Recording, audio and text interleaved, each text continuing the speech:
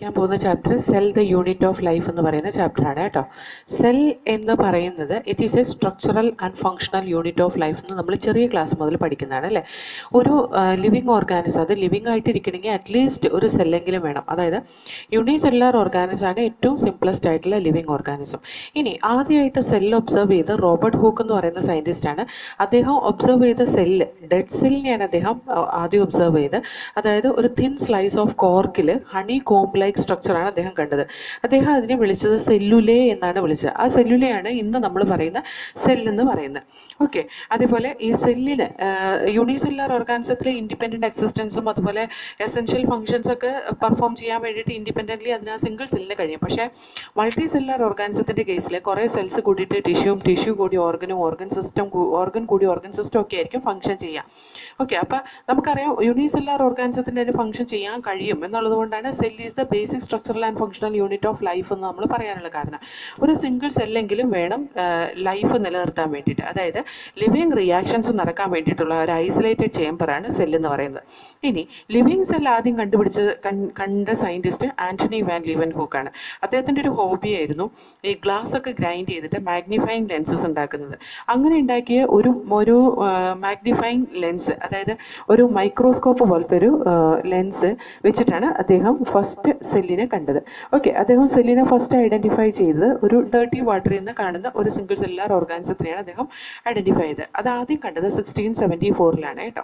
1674 ആദ്യമായിട്ട് ആന്റണി വാൻ ലീവൻഹൂക്ക് സെല്ലിനെ കണ്ടത്. അതുകൊണ്ട് തന്നെ ആന്റണി വാൻ ലീവൻഹൂക്കിനെ മൈക്രോബയോളജിയുടെ ഫാദർ എന്ന് വിളിക്കുന്നുണ്ട്. ഓക്കെ, അതേപോലെ റോബർട്ട് ബ്രൗൺ എന്ന് പറഞ്ഞ സയൻറ്റിസ്റ്റാണ് ന്യൂക്ലിയസ് ഡിസ്കവർ ചെയ്തത്. ന്യൂക്ലിയസ് കണ്ടുപിടിച്ച സയൻറ്റിസ്റ്റ് റോബർട്ട് ബ്രൗൺ ആണ്. അത് കഴിഞ്ഞ് മൈക്രോസ്കോപ്പിൻ്റെ ഡിസ്കവറിയോട് കൂടിയിട്ടാണ് നമ്മൾ പല സെൽ ഓർഗനൽസും അതുപോലെ സെല്ലിൻ്റെ ഡീറ്റെയിൽസും നമ്മൾ സ്റ്റഡി ചെയ്യാൻ തുടങ്ങിയത്. സെല്ലിൻ്റെ ഉൾഭാഗത്ത് കാണുന്ന ലിവിങ് സബ്സ്റ്റൻസ് എന്ന് പറയുന്ന പ്രോട്ടോപ്ലാസ് ആണ്. അതായത് സെല്ലിൻ്റെ ഉള്ളിൽ complete fluid content in which the living reaction it occurs, that is called as protoplasm. ഈ പ്രോട്ടോപ്ലാസം എന്ന് പറയുന്ന ഫസ്റ്റ് പ്രോട്ടോപ്ലാസം ഡിസ്ക്രൈബ് ചെയ്തത് ജെഇ പർക്കിൻജി എന്ന് പറയുന്ന സയൻറ്റിസ്റ്റ് ആണ് കേട്ടോ. ജെഇ പർക്കിൻജിയാണ് പ്രോട്ടോപ്ലാസം എന്ന് പറഞ്ഞ ടേം ലിവിങ് സബ്സ്റ്റൻസ്, അതായത് സെല്ലിൻ്റെ ഉള്ള ലിവിങ് സബ്സ്റ്റൻസിനെ ഡിസ്ക്രൈബ് ചെയ്യാൻ വേണ്ടിയിട്ട് യൂസ് ചെയ്ത്. അതേപോലെ ടി.എച്ച്. ഹക്സ്ലി എന്ന് പറയുന്ന സയൻറ്റിസ്റ്റാണ് protoplasm is the physical basis of life എന്ന് പറഞ്ഞത്. പ്രോട്ടോപ്ലാസം ആണ് ഫിസിക്കൽ ബേസിസ് ഓഫ് ലൈഫ് എന്ന് കൺക്ലൂഡ് ചെയ്തത് ടി.എച്ച്. ഹക്സ്ലി എന്ന് പറയുന്ന സയൻറ്റിസ്റ്റാണ്. ഇനി നമുക്ക് സെൽ തിയറി നോക്കാം. 1838 മാത്തിയാസ് ലീഡൻ എന്ന് പറയുന്ന scientist, he was born in German and he was A botanist, examined A large number of plants and observe that all cells are composed of different kinds of cells എന്ന് കണ്ടുപിടിച്ചു. ആ ഓരോ സെല്ലും cell wall കൊണ്ട് covering ഉള്ള തരത്തിലുള്ള സെല്ലാന്നും അദ്ദേഹം കണ്ടുപിടിച്ചു. അതേപോലെ തന്നെ തിയോഡർ ഷ്വാൻ എന്ന് പറയുന്ന സയൻറ്റിസ്റ്റ് 1839 അദ്ദേഹം ഒരു സുവോളജിസ്റ്റ് ആണ്, ബ്രിട്ടീഷ് സയൻറ്റിസ്റ്റ് തന്നെയാണ്. അദ്ദേഹം different types of cells in animals discover ചെയ്തു, റിപ്പോർട്ട് ചെയ്തു. അതായത് ആനിമൽസിൻ്റെ ബോഡി ഉണ്ടാക്കിയിട്ടുള്ളത് സെൽസ് കൊണ്ടാണെന്നും അതേപോലെ ആനിമൽസിൻ്റെ ബോഡിക്ക് സെൽ മെംബ്രെയിൻ മാത്രമേ ഒരു കവറിങ് ഉള്ളൂ എന്നും അദ്ദേഹവും പറഞ്ഞു. ഈ പ്ലാന്റ്സിൻ്റെ സെല്ല് കവർ ചെയ്തിട്ട് സെൽ വോൾ ഉണ്ടെന്നും പറഞ്ഞു. ഇതിൻ്റെ ബേസിൽ ഷ്വാനാണ് എല്ലാ ആനിമൽസിൻ്റെയും പ്ലാന്റ്സിൻ്റെയും ബോഡി കമ്പോസ് ചെയ്തേക്കുന്ന സെൽസ് കൊണ്ടാണെന്ന് പറഞ്ഞത്. അതുകൊണ്ട് തന്നെ സ്ലീഡനും ഷ്വാനും കൂടിയിട്ടാണ് സെൽ തിയറി പ്രപ്പോസ് ചെയ്തത്. പക്ഷേ ഇവര് സെൽ തിയറി പ്രപ്പോസ് ചെയ്തപ്പോൾ എവിടെ നിന്നാണ് ഒരു പുതിയ സെല്ല് ഉണ്ടാവുന്നതെന്ന് അദ്ദേഹം പറഞ്ഞില്ല. അത് പറഞ്ഞു വെച്ച സയൻറ്റിസ്റ്റ് റുഡോൾഫ് വിർക്കോ എന്ന് പറയുന്ന സയൻറ്റിസ്റ്റാണ്. 1855 അദ്ദേഹം എവിടെ നിന്നാണ് ഒരു പുതിയ സെല്ല് അറൈസ് ചെയ്യുന്നതെന്ന് പറഞ്ഞത്. അതായത് the new cell it is arising from the pre existing cell എന്നാണ് അദ്ദേഹം കൺക്ലൂഡ് ചെയ്തത്. അദ്ദേഹം പറഞ്ഞത് ഒംനിസ് സെല്ലുല ഈ സെല്ലുല എന്ന് പറഞ്ഞ the new cells are formed from pre existing cells എന്നാണ്. ഓക്കെ, അതേപോലെ ഇദ്ദേഹത്തിൻ്റെ ഈ ഒരു സ്റ്റേറ്റ്മെൻറ്റ് വെച്ച് സ്ലീഡൻ്റെയും ഷ്വാൻ്റെയും സെൽ തിയറി ഒന്ന് മോഡിഫൈ ചെയ്യുകയും ചെയ്തു. ഇന്ന് നമ്മൾ സെൽ തിയറി പറയുന്ന എല്ലാ ലിവിങ് ഓർഗാനിസം കമ്പോസ് ചെയ്തേക്കുന്ന സെല്ല് കൊണ്ടും സെല്ലിൻ്റെ പ്രോഡക്റ്റ് കൊണ്ടുമാണ്. അതേപോലെ തന്നെ all cells are arising from the pre existing cells എന്നും നമ്മൾ പറയുന്ന സെൽ തിയറിയിൽ. ഇനി ഒരു ഓവർവ്യൂ ഓഫ് സെല്ല് എടുത്ത് നോക്കിക്കഴിഞ്ഞാൽ നമുക്ക് ഓവറോൾ ഒരു സെല്ലിനെ പറ്റി നമ്മൾ പഠിച്ചാൽ നമ്മൾ സെല്ലിനെ സാധാരണയായിട്ട് പഠിക്കാൻ വേണ്ടിയിട്ട് യൂസ് ചെയ്യുന്ന പ്ലാന്റ് സെൽ എന്ന് പറയുന്ന ഓണിയൻ പീലാണ്.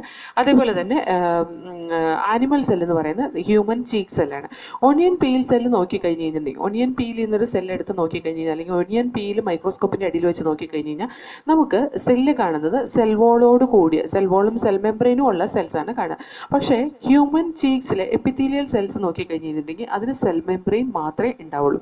അതേപോലെ അതിൻ്റെ സെൻറ്ററിൽ സെല്ലിൻ്റെ സെൻറ്ററിലോ ഡെൻസ് മെംബ്രെയിൻ ബോൺ സ്ട്രക്ചറും ന്യൂക്ലിയസ് ഉണ്ട്. പ്ലാന്റ്സിൻ്റെ കേസിൽ സെൻറ്ററിലൊന്നും തന്നെ ഇരിക്കണം എന്നൊരു നിർബന്ധമില്ല കേട്ടോ. കാരണം പ്ലാന്റ്സിൻ്റെ കേസിൽ ഏകദേശം 90% volume of the cell it can be occupied by the vacuole. Okay, ഈ ന്യൂക്ലിയസിൻ്റെ ഉള്ളിൽ ക്രോമസോംസ് ആണ് ഇരിക്കുന്നത്. അതാണ് ക്രോമസോംസിൻ്റെ ഉള്ളിലാണ് ജനറ്റിക് മെറ്റീരിയൽ ഇരിക്കുന്നത്. ശരിക്കും ക്രോമസോം കണ്ടെയ്ൻ ചെയ്യുന്നത് ഹിസ്റ്റോൺ പ്രോട്ടീനും നോൺ ഹിസ്റ്റോൺ പ്രോട്ടീനും DNA RNA ഒക്കെ കൂടിയതാണ് ക്രോമസോം എന്ന് പറയുന്നത്. അതിൻ്റെ DNA ആണ് അതിൻ്റെ ജനറ്റിക് മെറ്റീരിയൽ ആയിട്ട് ആക്ട് ചെയ്യുന്നത്. ഓക്കെ, ഇനി യൂക്കാരിയോട്ടിക് സെല്ലിൽ ഒരു ക്യാരക്ടറിസ്റ്റിക് ഫീച്ചറാണ് ന്യൂക്ലിയസിനെ ബൗണ്ട് ചെയ്തിട്ട് മെംബ്രെയിൻ ഉണ്ട് എന്നുള്ളത്. പക്ഷേ പ്രോക്യാരിയോട്ടിക് സെല്ലിനകത്താണെങ്കിൽ അവിടെ മെംബ്രെയിൻ ബൗണ്ട് ന്യൂക്ലിയസ് ഇല്ല. അതേപോലെ തന്നെ മെംബ്രെയിൻ ബൗണ്ട് സെൽ ഓർഗനൽസും പ്രോക്യാരിയോട്ടിൻ്റെ കേസിൽ ആബ്സെൻ്റ് ആണ് കേട്ടോ. അതേപോലെ സൈറ്റോപ്ലാസം രണ്ടിലും ഒന്നുപോലെ തന്നെയാണ്. പ്രോക്യാരിയോട്ടിലും യൂക്കാരിയോട്ടിലും സൈറ്റോപ്ലാസം എന്ന് പറയുന്നത് സെമി ഫ്ലൂയിഡ് മാട്രിക്സ് ആണ്. അതിൻ്റെ സെമി ഫ്ലൂയിഡ് മാട്രിക്സിൻ്റെ ഉള്ളിലാണ് ബാക്കി എല്ലാ ഓർഗനൽസും അല്ലെങ്കിൽ ബാക്കി എല്ലാ കമ്പോണൻസും കാണുന്നത്. ഓക്കെ, അതേപോലെ സൈറ്റോപ്ലാസം ആണ് സെല്ലുലാർ ആക്ടിവിറ്റി നടക്കുന്ന main arena in the plants and animal cell. Animal സെല്ലിലും plant സെല്ലിലും അതുപോലെ ആനിമൽ സെല്ലിലും പ്ലാന്റ് സെല്ലിലും എസ്പെഷ്യലി മേജർ ആയിട്ടുള്ള എല്ലാ ആക്ടിവിറ്റീസും നടക്കുന്നത് സൈറ്റോപ്ലാസത്തിൻ്റെ ഉള്ളിലാണ്. കുറേ കെമിക്കൽ റിയാക്ഷൻസ് സൈറ്റോപ്ലാസത്തിൽ നടക്കുന്നുണ്ട്. ആ കെമിക്കൽ റിയാക്ഷൻസ് ആണ് ലിവിങ് സ്റ്റേറ്റ് എന്ന് പറയുന്നത്, അതായത് ലിവിങ് റിയാക്ഷൻ എന്ന് പറയുന്നത്. ഇനി യൂക്കാരിയോട്ടിക് സെല്ലിൻ്റെ ഉള്ളിൽ ന്യൂക്ലിയസിനെ കൂടാതെ മെംബ്രെയിൻ ബൗണ്ട് സെൽ ഓർഗനൽസും ഉണ്ട്. ആ മെംബ്രെയിൻ ബൗണ്ട് സെൽ ഓർഗനൽസിന് കുറേ എക്സാമ്പിൾസ് ആണ്. എൻഡോപ്ലാസ്മിക് റെറ്റിക്കുലം ഉണ്ട്, ഗോൾജി കോംപ്ലക്സ് ഉണ്ട്, ലൈസോസോം ഉണ്ട്, മൈറ്റോകോൺട്രിയ, മൈക്രോബോഡീസ്, വാക്യൂൾ, ഇതൊക്കെ ഉണ്ട്. Prokaryotic സെല്ലിനകത്ത് membrane bound cell organelles ഇല്ലേ ഇല്ല. ഓക്കെ, റൈബോസോംസ് എന്ന് പറയുന്ന നോൺ മെംബ്രെയിനിയസ് സെൽ ഓർഗനൽ മാത്രമാണ് പ്രോക്യാരിയോട്ടിലുള്ളൂ. അത് യൂക്യാരിയോട്ടിലും പ്രോക്യാരിയോട്ടിലും കാണുന്നതാണ് റൈബോസോം എന്ന് പറയുന്നത്. പക്ഷേ റൈബോസോമിൻ്റെ ഡെൻസിറ്റി പ്രോക്യാരിയോട്ടിലും യൂക്യാരിയോട്ടിലും ഡിഫറെൻ്റ് ആയിരിക്കും കേട്ടോ. അതേപോലെ യൂക്കാരിയോട്ടിക് സെല്ലിൻ്റെ കേസിൽ റൈബോസോംസ് കാണുന്നത് സൈറ്റോപ്ലാസത്തിൽ മാത്രമല്ല, സെൽ ഓർഗനൽസ് ക്ലോറോപ്ലാസ്റ്റ്, മൈറ്റോകോൺട്രിയയിലും ക്ലോറോപ്ലാസ്റ്റിലും കാണും. അതേപോലെ റഫ് എൻഡോപ്ലാസ്മിക് റെറ്റിക്കുലത്തിൻ്റെ സർഫസിൽ കൂടെയും കാണാറുണ്ട് ribosomes in the case of eukaryote. അതേപോലെ തന്നെ ന്യൂക്ലിയർ മെംബ്രെയിനിൽ കൂടെയും കാണാറുണ്ട് റൈബോസോംസ് കേട്ടോ. ഇനി പ്രോക്യാരിയോട്ടിക് ഓർഗാനിസത്തിൻ്റെ കേസിലാണെങ്കിൽ സാധാരണ സെൽ മെംബ്രെയിനിൽ കൂടെയും ഫ്രീ ആയിട്ട് സൈറ്റോപ്ലാസത്തിലും അതുപോലെ സെൽ മെംബ്രെയിൻ്റെ എക്സ്റ്റൻഷനായ മീസോസോമിൽ കൂടെയാണ് റൈബോസോംസ് കാണുക. ഓക്കെ, ആനിമൽ സെല്ലിൽ എക്സ്ട്രാ ഉള്ളൊരു സെൽ ഓർഗനലാണ് സെൻട്രിയോൾ എന്ന് പറയുന്നത്. ആ സെൽ ഡിവിഷനെ ഹെൽപ്പ് ചെയ്യുന്നതാണ്. അതായത് സെൻട്രോസോം എന്ന് പറയുന്ന ഒരു സെൽ ഓർഗനൽ, അതും നോൺ മെംബ്രെയിനസ് സെൽ ഓർഗനലാണ്. പക്ഷേ അത് കണ്ടെയ്ൻ ചെയ്യുന്ന ഒരു ഡെൻസ് റീജിയൻ ഉണ്ട്. ഓക്കെ, ആ സെൻട്രോസോം കണ്ടെയ്ൻ ചെയ്യുന്ന ഒരു ഡെൻസ് റീജിയൻ, ആ സെൻട്രോസോം എന്ന് പറയുന്ന ആ ഡെൻസ് റീജിയനെയാണ്. അതിൻ്റെ അകത്ത് 2 സെൻട്രിയോളാണ് അറേഞ്ച് ചെയ്തിട്ടുള്ളത്. 2 സെൻട്രിയോളും പെർപെൻഡിക്കുലർ ആയിട്ടാണ് ഈ പറയുന്ന ആനിമൽസിൽ കാണുക. അത് സെൽ ഡിവിഷന് സഹായിക്കുന്നത്. പക്ഷേ പ്ലാന്റ്സിൻ്റെ കേസിൽ അങ്ങനെ ഒരു സ്ട്രക്ചർ ഇല്ല. പ്ലാന്റ്സിൻ്റെ കേസിൽ സെൽ ഡിവിഷൻ നടക്കുന്നത് വേറെ ഒരു മെംബ്രെയിനിയസ് എക്സ്റ്റൻഷൻ കൊണ്ടാണ്. അതിന് നമ്മൾ ഫ്രാഗ്മോപ്ലാസ്റ്റ് എന്നാണ് പറയാം. ഫ്രാഗ്മോപ്ലാസ്റ്റ് that will help in cell division എന്നാണ്. അവിടെ പിന്നെ വേറൊരു കാര്യമുണ്ട്, deposit of the cell plate ആണ് സെൽ ഡിവിഷന് സഹായിക്കുന്നത്. അതായത് കാൽഷ്യം ഡെപ്പോസിറ്റ് അതിൻ്റെ സെൻറ്ററിൽ കൂടെ വരികയും 2 ന്യൂക്ലിയസിന് അപ്പുറത്തേക്കും ഇപ്പുറത്തേക്കും ഡിവൈഡ് ചെയ്തിട്ട് അതിൻ്റെ ഇടയിൽ കൂടെ ഒരു സെൽ പ്ലേറ്റ് ഫോം ചെയ്യുകയാണ് സാധാരണ ഈ കാൽഷ്യം പെക്റ്റേറ്റിൻ്റെ ഡെപ്പോസിറ്റ് കൊണ്ട് നടക്കുന്നത് കേട്ടോ. അതേപോലെ സെല്ല് അതിൻ്റെ സൈസിലും ഷേപ്പിലും ആക്ടിവിറ്റീസിലും ഒക്കെ ഡിഫറെൻ്റ് ആയിരിക്കും. ഏറ്റവും ചെറിയ സെല്ല്, വളരെ ചെറിയ സെല്ല് മുതൽ വളരെ വലിയ സെല്ല് വരെയുണ്ട്. ഏറ്റവും ചെറിയ സെല്ല് എന്ന് പറയുന്നത് മൈക്കോപ്ലാസ്മയാണ്. സ്മോളസ്റ്റ് സെല്ല് എന്ന് പറയുന്നത് മൈക്കോപ്ലാസ്മയാണ്. മൈക്കോപ്ലാസ്മയ്ക്ക് സെൽ വോൾ ഇല്ല. സെൽ വോൾ ഇല്ലാത്ത ഒരേ ഒരു ബാക്ടീരിയ മൈക്കോപ്ലാസ്മയാണ്. അതിൻ്റെ സൈസ് വന്നിട്ട് 0.3 മൈക്രോമീറ്റർ ലെങ്ത് ആണ്. പക്ഷേ ബാക്ടീരിയയുടെ ഒക്കെ സൈസ് നോക്കി കഴിഞ്ഞാൽ 3 to 5 മൈക്രോമീറ്റർ ലെങ്ത് ആയിരിക്കും സാധാരണ സെല്ലുകൾക്കൊക്കെ കാണാം. അതേപോലെ ലാർജസ്റ്റ് സെല്ല് എന്ന് പറയുന്നത് ഓസ്ട്രിച്ചിൻ്റെ എഗ്ഗ് തന്നെയാണ് കേട്ടോ. അത് multi cellular ഓർഗാനിസത്തിലെ human red blood cells ഒക്കെ എടുത്തു കഴിഞ്ഞ് കഴിഞ്ഞാൽ 7 മൈക്രോമീറ്റർ ഡയമീറ്റർ ആണ് അതിന് കാണുക. 7 മൈക്രോമീറ്റർ ഡയമീറ്റർ ഉള്ള RBCയിൽ കാണുന്ന ഒരു സ്പെഷ്യൽ പ്രോട്ടീൻ ഉണ്ട്. ആ സ്പെഷ്യൽ പ്രോട്ടീന് നമ്മൾ പറയുന്ന പേരാണ് സ്പെക്ട്രിൻ. ഈ സ്പെക്ട്രിന് ഈ RBCനെ ഇൻഫോൾഡ് ചെയ്യാനുള്ള കേപ്പബിലിറ്റി ഉണ്ട്. അങ്ങനെയാണ് RBC 7 മൈക്രോമീറ്റർ ഡയമീറ്റർ ഉള്ള RBC 2 മൈക്രോമീറ്റർ ഡയമീറ്റർ ഉള്ള ബ്ലഡ് കാപ്പിലറീസിൽ കൂടെ ഈസി ആയിട്ട് പോകുന്നത്. ഓക്കെ, അതേപോലെ നെർവ് സെൽസ് ആണ് ഏറ്റവും ലോങ്ങസ്റ്റ് സെൽസ് എന്ന് പറയുന്നത്. ഓക്കെ. അതേപോലെ ഷേപ്പിലും സെൽസിൽ വ്യത്യാസം ഉണ്ടാവും. ചിലപ്പോൾ ഡിസ്ക് ഷേപ്പ് സെൽസ് ഉണ്ടാവും, പോളിഗണൽ ഷേപ്പ് ഉണ്ടാവും, കൊളുമിനാർ സെൽസ് ഉണ്ടാവും, ക്യൂബോയിഡൽ സെൽസ് ഉണ്ടാവും, ത്രെഡ് പോലത്തെ സെൽസ് ഉണ്ടാവും, ഇറഗുലർ ഷേപ്ഡ് സെൽസ് ഉണ്ടാവും. അതേപോലെ ഓരോ സെല്ലും അതിൻ്റെ ഫങ്ഷൻ പെർഫോം ചെയ്യുന്ന അനുസരിച്ച് ഓരോ സെല്ലിൻ്റെ ഷേപ്പും വ്യത്യാസം ഉണ്ടാവും. ഓക്കെ. ഇപ്പോൾ നമ്മളിവിടെ പറഞ്ഞില്ലേ ഡിസ്ക് ഷേപ്പ് സെല്ല്, അതായത് കോൺവെക്സ് കോൺകേവ് ഷേപ്പ്, അത് RBC ഒക്കെ എടുത്തു കഴിഞ്ഞിട്ടുണ്ടെങ്കിൽ അതേപോലത്തെ സെൽസ് ആണ് ഉണ്ടാവും. കൊളുമിനാർ, ക്യൂബോയിഡൽ, എപ്പിത്തീലിയൽ സെൽസ് ഒക്കെ കൊളുമിനാർ, അതായത് പില്ലർ പോലെ അല്ലെങ്കിൽ ക്യൂബ് ലൈക്ക് സെൽസ് ഉണ്ടാവും. ത്രെഡ് പോലത്തെ സെൽസ് ഉണ്ടാവും. ഇറഗുലർ ഷേപ്ഡ് സെൽസ് ഉണ്ടാവും. ത്രെഡ് പോലത്തെ സെൽസ് എന്ന് പറഞ്ഞാൽ നെർവ് സെൽസ് ഒക്കെയാണ്, വളരെ എലോങ്ങേറ്റഡ് ആയിട്ടില്ല. കാരണം നെർവ് കണ്ടക്ഷൻ വളരെ എഫിഷ്യൻ്റ് ആയിട്ട് നടക്കണമെങ്കിൽ ത്രെഡ് ലൈക്ക് സ്ട്രക്ചർ വേണം, അല്ലെങ്കിൽ ത്രെഡ് ലൈക്ക് സെൽസ് വേണം. ഇറഗുലർ സെൽസ് എന്ന് പറയുന്നത് WBC, ഫാഗോസൈറ്റോസിസിനൊക്കെ വേണ്ടിയിട്ട് നമ്മൾ ഇറഗുലർ സെൽസ് ആയിട്ടുള്ള WBC ആണ് അതൊക്കെയാണ് പെർഫോം ചെയ്യുക. ഓക്കെ. അപ്പോൾ അതിൻ്റെ ഫംഗ്ഷൻ അനുസരിച്ചൊക്കെ സെല്ലിൻ്റെ ഷേപ്പും വ്യത്യാസം ഉണ്ടാവും. ഇനി നമ്മൾ പ്രോക്യാരിയോട്ടിക് സെൽസിനെ പറ്റിയിട്ട് കുറച്ച് ഡീറ്റെയിൽ ആയിട്ട് നമുക്ക് നോക്കാം. പ്രോക്യാരിയോട്ടിക് സെല്ല് നമ്മൾ ഓൾറെഡി പഠിച്ചതാണ്. നമ്മൾ ആ ബയോളജിക്കൽ ക്ലാസിഫിക്കേഷനിൽ നമ്മൾ ഓൾറെഡി പ്രോക്യാരിയോട്ടിക് സെല്ലിനെ പറ്റി പറഞ്ഞതാണ്. എന്നാലും കുറച്ചും കൂടെ നമ്മൾ പ്രോക്യാരിയോട്ടിക് സെല്ലിനെ പറ്റിയിട്ട് ഇവിടെ നോക്കാം. പ്രോക്യാരിയോട്ടിക് സെല്ല് റെപ്രസെൻറ്റ് ചെയ്യുന്നത് ബാക്ടീരിയയും ബ്ലൂ ഗ്രീൻ ആൽഗി, മൈക്കോപ്ലാസ്മ അല്ലെങ്കിൽ പ്ലൂറോ ന്യൂമോണിയ ലൈക്ക് ഓർഗാനിസംസ് ഒക്കെയാണ് ഈ പ്രോക്യാരിയോട്ടിക് ഓർഗാനിസത്തിനെ റെപ്രസെൻറ്റ് ചെയ്യുന്നത് കേട്ടോ. അതേപോലെ ഇത് ജനറലി സ്മോളർ സെൽസ് ആണ്. ബാക്കി യൂക്യാരിയോട്ടിക് സെല്ലിനെ അപേക്ഷിച്ച് അത് വളരെ ഫാസ്റ്റായിട്ട് ബൈനറി ഫിഷൻ വഴി ഡിവൈഡ് ചെയ്യുന്ന സെൽസ് ആണ്. അവരുടെ ഷേപ്പും സൈസും ഒക്കെ വ്യത്യാസം ഉണ്ടാവും. അതിന് സാധാരണ 4 ബേസിക് ഷേപ്പാണ് കാണുക. റോഡ് ഷേപ്പ് ബാസിലസും എസ്ക്രീഷ്യ കൊള്ളയും ക്ലബ്സിയിലൊക്കെ അതിനകത്ത് വരുന്നതാണ്. കോക്കസ് ഷേപ്പ് സ്പെറിക്കൽ ഷേപ്പ്, അതായത് സ്ട്രെപ്റ്റോകോക്കസും സ്റ്റെഫൈലോകോക്കസും ഒക്കെ spherical ബാക്ടീരിയയാണ്. Vibrio shape comma shaped bacteria, Vibrio cholerae. അതുപോലെ സ്പൈറൽ ഷേപ്ഡ് ബാക്ടീരിയ, സ്പൈറോകീസ് എന്ന് പറയുന്ന ബാക്ടീരിയ ഒക്കെ സ്പൈറൽ ഷേപ്ഡ് ബാക്ടീരിയയാണ്. അപ്പോൾ even though they have different size and different shapes, they will be having some fundamentally similarity. Okay, prokaryote variety of shape ഉം ഫങ്ഷൻസും ഉണ്ടെങ്കിലും fundamentally അവരെല്ലാവരും ഒരേപോലെ തന്നെയായിരിക്കും. ഇനി അതിൻ്റെ ഫണ്ടമെന്റൽ സ്ട്രക്ചർ എന്ന് പറയുന്നത് പ്രോക്യാരിയോട്ടിന് ഒരു സെൽ വോൾ ഉണ്ടാവും. ആ സെൽ മെമ്പറൈനെ സറൗണ്ട് ചെയ്തിട്ടായിരിക്കും കാണുക. മൈക്കോപ്ലാസ്മയിൽ മാത്രം എന്തുണ്ടാവില്ല, സെൽ മെമ്പറൈൻ ഉണ്ടാവില്ല. അതുകൊണ്ട് തന്നെ മൈക്കോപ്ലാസ്മയിനെ ബീറ്റാലാക്ടം ആൻറ്റിബയോട്ടിക് വെച്ച് കിൽ ചെയ്യാൻ പറ്റില്ല. കാരണം എന്താണെന്ന് വെച്ചാൽ ബീറ്റാലാക്ടം antibiotic that will prevent the synthesis of cell wall in bacteria. അങ്ങനെയാണ് ബാക്ടീരിയനെ കൊന്നുകളയുന്നത്. ബീറ്റാലാക്ടം ആൻറ്റിബയോട്ടിക്കിൻ്റെ എക്സാമ്പിൾ ആണ് പെൻസിലിൻ. ഇതൊരിക്കൽ ചോദിച്ചൊരു ക്വസ്റ്റൻ ആണ് കേട്ടോ. Mycoplasma is not killed by penicillin. Y? Because they do not have cell wall. Okay. അതേപോലെ തന്നെ പ്രോക്യാരിയോട്ടിക് സെല്ലിന് ഒരു ഫ്ലൂയിഡ് മാട്രിക്സ് ഉണ്ട്. അതിന് സൈറ്റോപ്ലാസം എന്നാണ് പറയാം. വെൽ ഡിഫൈൻഡ് ന്യൂക്ലിയസ് ഇല്ല. ജനറ്റിക് മെറ്റീരിയൽ ബേസിക്കലി നേക്കഡ് ആയിരിക്കും. അത് ന്യൂക്ലിയോയിഡ് ഫോമിലായിരിക്കും കാണുക. ന്യൂക്ലിയർ മെമ്പറൈൻ ഒന്നും ഉണ്ടാവില്ല. ജീനോമിക് DNA ഒപ്പം തന്നെ അതിനകത്ത് കാണുന്ന എക്സ്ട്രാ ക്രോമസോമൽ DNA ഉണ്ടാവും. അതിന് നമ്മൾ പ്ലാസ്മിഡ് എന്നാണ് പറയുക. അത് സിംഗിൾ സർക്കുലർ DNA ആണ്, സ്മോൾ സർക്കുലർ DNA ആണ്. ജീനോമിക് DNA പുറത്ത് കാണുന്നതാണ്. അത് കുറച്ച് അഡീഷണൽ ക്യാരക്ടറിസ്റ്റിക് ഫീച്ചേഴ്സ് ബാക്ടീരിയയ്ക്ക് കൊടുക്കുന്നതാണ്. അതിനെ പ്ലാസ്മിഡ് എന്നാണ് പറയുക കേട്ടോ. ഈ പ്ലാസ്മിഡ് പലതരത്തിലുള്ള പ്ലാസ്മിഡ് ഉണ്ട്. അതിൻ്റെ ഫംഗ്ഷൻ അനുസരിച്ച് നമുക്ക് R plasmid, call plasmid, F plasmid എന്നൊക്കെ പറഞ്ഞ് പ്ലാസ്മിഡിനെ ഡിവൈഡ് ചെയ്യാം. R പ്ലാസ്മിഡ് എന്ന് പറഞ്ഞാൽ ബാക്ടീരിയയ്ക്ക് റെസിസ്റ്റൻസ്, ആൻറ്റിബയോട്ടിക്കിന് എതിരായിട്ട് റെസിസ്റ്റൻസ് കപ്പാസിറ്റി കൊടുക്കുന്ന പ്ലാസ്മിഡാണ് R പ്ലാസ്മിഡ് എന്ന് പറയുന്നത്. ഓക്കെ. അതേപോലെ കോൾ പ്ലാസ്മിഡ് എന്ന് പറഞ്ഞാൽ എന്താ അറിയോ, എസ്ക്രീഷ്യ കൊളൈ പോലത്തെ ബാക്ടീരിയ ഉണ്ടല്ലോ. എസ്ക്രീഷ്യ കൊളൈ പോലത്തെ ബാക്ടീരിയ ഡിഫറെൻറ്റ് സബ് സ്പീഷീസ് ഉണ്ട് അതിനകത്ത് കേട്ടോ. പലതരത്തിലുള്ള എസ്ക്രീഷ്യ കൊളയും കൂടി കൂടിയിട്ട് ഒരു ന്യൂട്രിയൻ മീഡിയയിൽ വളരുമ്പോൾ എന്തായാലും അത് എസ്ക്രീഷ്യ കൊളൈ തന്നെയാണ്. ആ ന്യൂട്രിയൻ മീഡിയയിലുള്ള ന്യൂട്രിയൻസിനെ അബ്സോർബ് ചെയ്തിട്ടായിരിക്കും അത് വളരുക. അത് പെട്ടെന്ന് ഡിവൈഡ് ചെയ്യുന്നതുകൊണ്ട് അതിൻ്റെ കോളനിയുടെ വലുപ്പം വളരെ പെട്ടെന്ന് കൂടിയും അതിന് ന്യൂട്രിയൻസിൻ്റെ സ്കാഴ്സിറ്റി പെട്ടെന്ന് എഫക്റ്റ് ചെയ്യുകയും ചെയ്യും.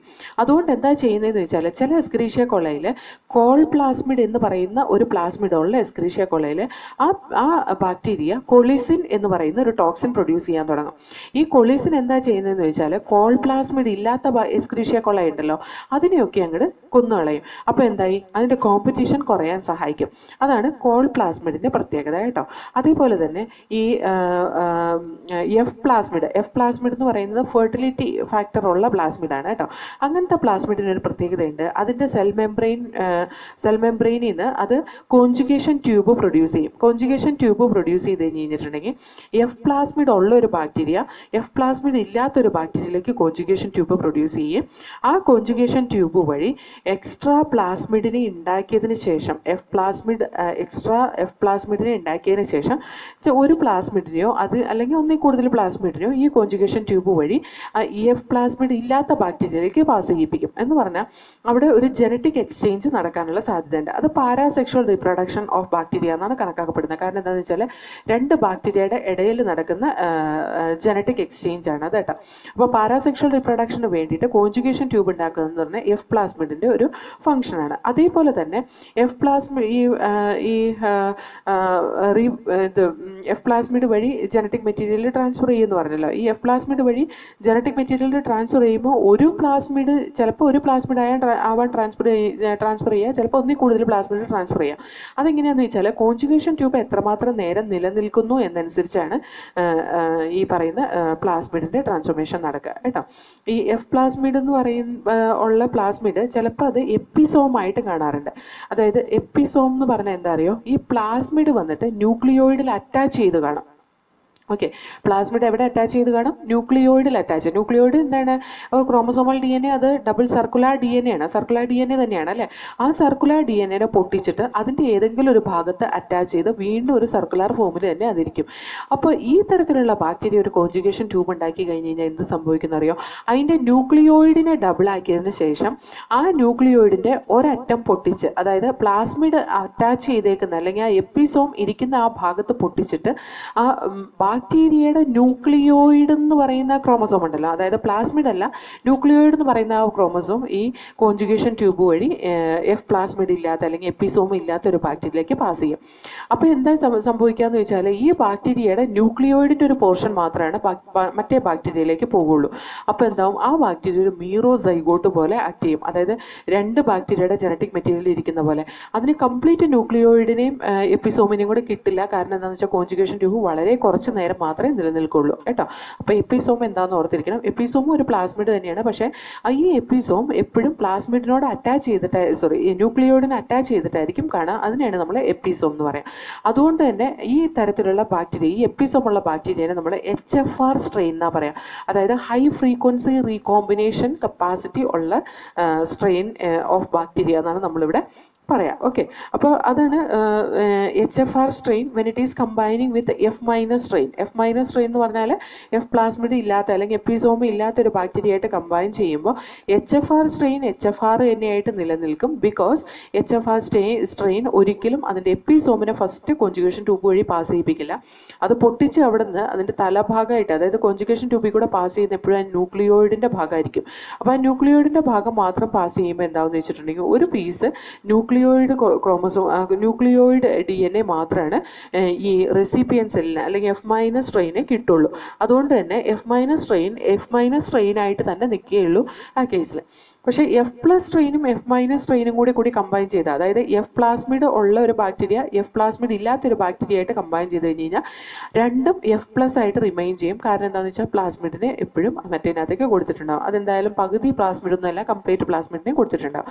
ഒരു പ്ലാസ്മിഡ് കംപ്ലീറ്റ് ആയിട്ടും അത് കൊടുത്തിട്ടുണ്ടാവും. ഒന്നിൽ കൂടുതൽ കോപ്പി കൊടുക്കുന്ന എത്രമാത്രം കോൺജുഗേഷൻ ട്യൂബ് അവിടെ നിലനിൽക്കുന്നു എന്നനുസരിച്ചിട്ടാണ് ഒന്നിൽ കൂടുതൽ എഫ് പ്ലാസ്മിഡ് അതിൽ കൂടെ പാസ് ചെയ്യാൻ കഴിയുന്നത്. ഓക്കെ, ഇനി ഈ നമ്മൾ പറഞ്ഞല്ലോ ബാക്ടീരിയയുടെ കേസിൽ പാരാസെക്ഷൽ റീപ്രൊഡക്ഷൻ നടക്കുന്നത്. പാരാസെക്ഷൽ റീപ്രൊഡക്ഷൻ എന്ന് പറയുന്നത് ജനറ്റിക് എക്സ്ചേഞ്ച് ആണ്. രണ്ട് ബാക്ടീരിയയുടെ ഇടയിൽ നടക്കുന്ന ജനറ്റിക് എക്സ്ചേഞ്ച് ആണ്. കോൺജുഗേഷൻ ഞാൻ ഓൾറെഡി പറഞ്ഞു, അതും ഒരു ജനറ്റിക് എക്സ്ചേഞ്ച് മെത്തേഡാണ്. അതേപോലെ തന്നെ ട്രാൻസ്ഫോർമേഷൻ പ്രോസസ്സ് നടക്കാം. അതായത് ഒരു ബാക്ടീരിയ സെൽ മെംബ്രെയിൻ ഒരു ബാക്ടീരിയ ന്യൂട്രിയൻ മീഡിയയിൽ വളരുമ്പോൾ ആ ബാക്ടീരിയയുടെ കൂടെ വേറെ ബാക്ടീരിയാസും ഉണ്ടാവാം അല്ലേ. ന്യൂട്രിയൻ മീഡിയയിൽ വളരുന്ന സമയത്ത് ഏതെങ്കിലും കുറേ ബാക്ടീരിയാസ് ഒക്കെ ചത്തുപോയി കഴിഞ്ഞ് കഴിഞ്ഞാൽ ആ ഡെഡ് ആയിട്ടുള്ള ബാക്ടീരിയയുടെ ബയോകെമിക്കൽസ്, അതായത് DNA ഒക്കെ അതിൻ്റെ ന്യൂട്രിയൻ മീഡിയത്തിൽ കാണാനുള്ള സാധ്യതയുണ്ട്.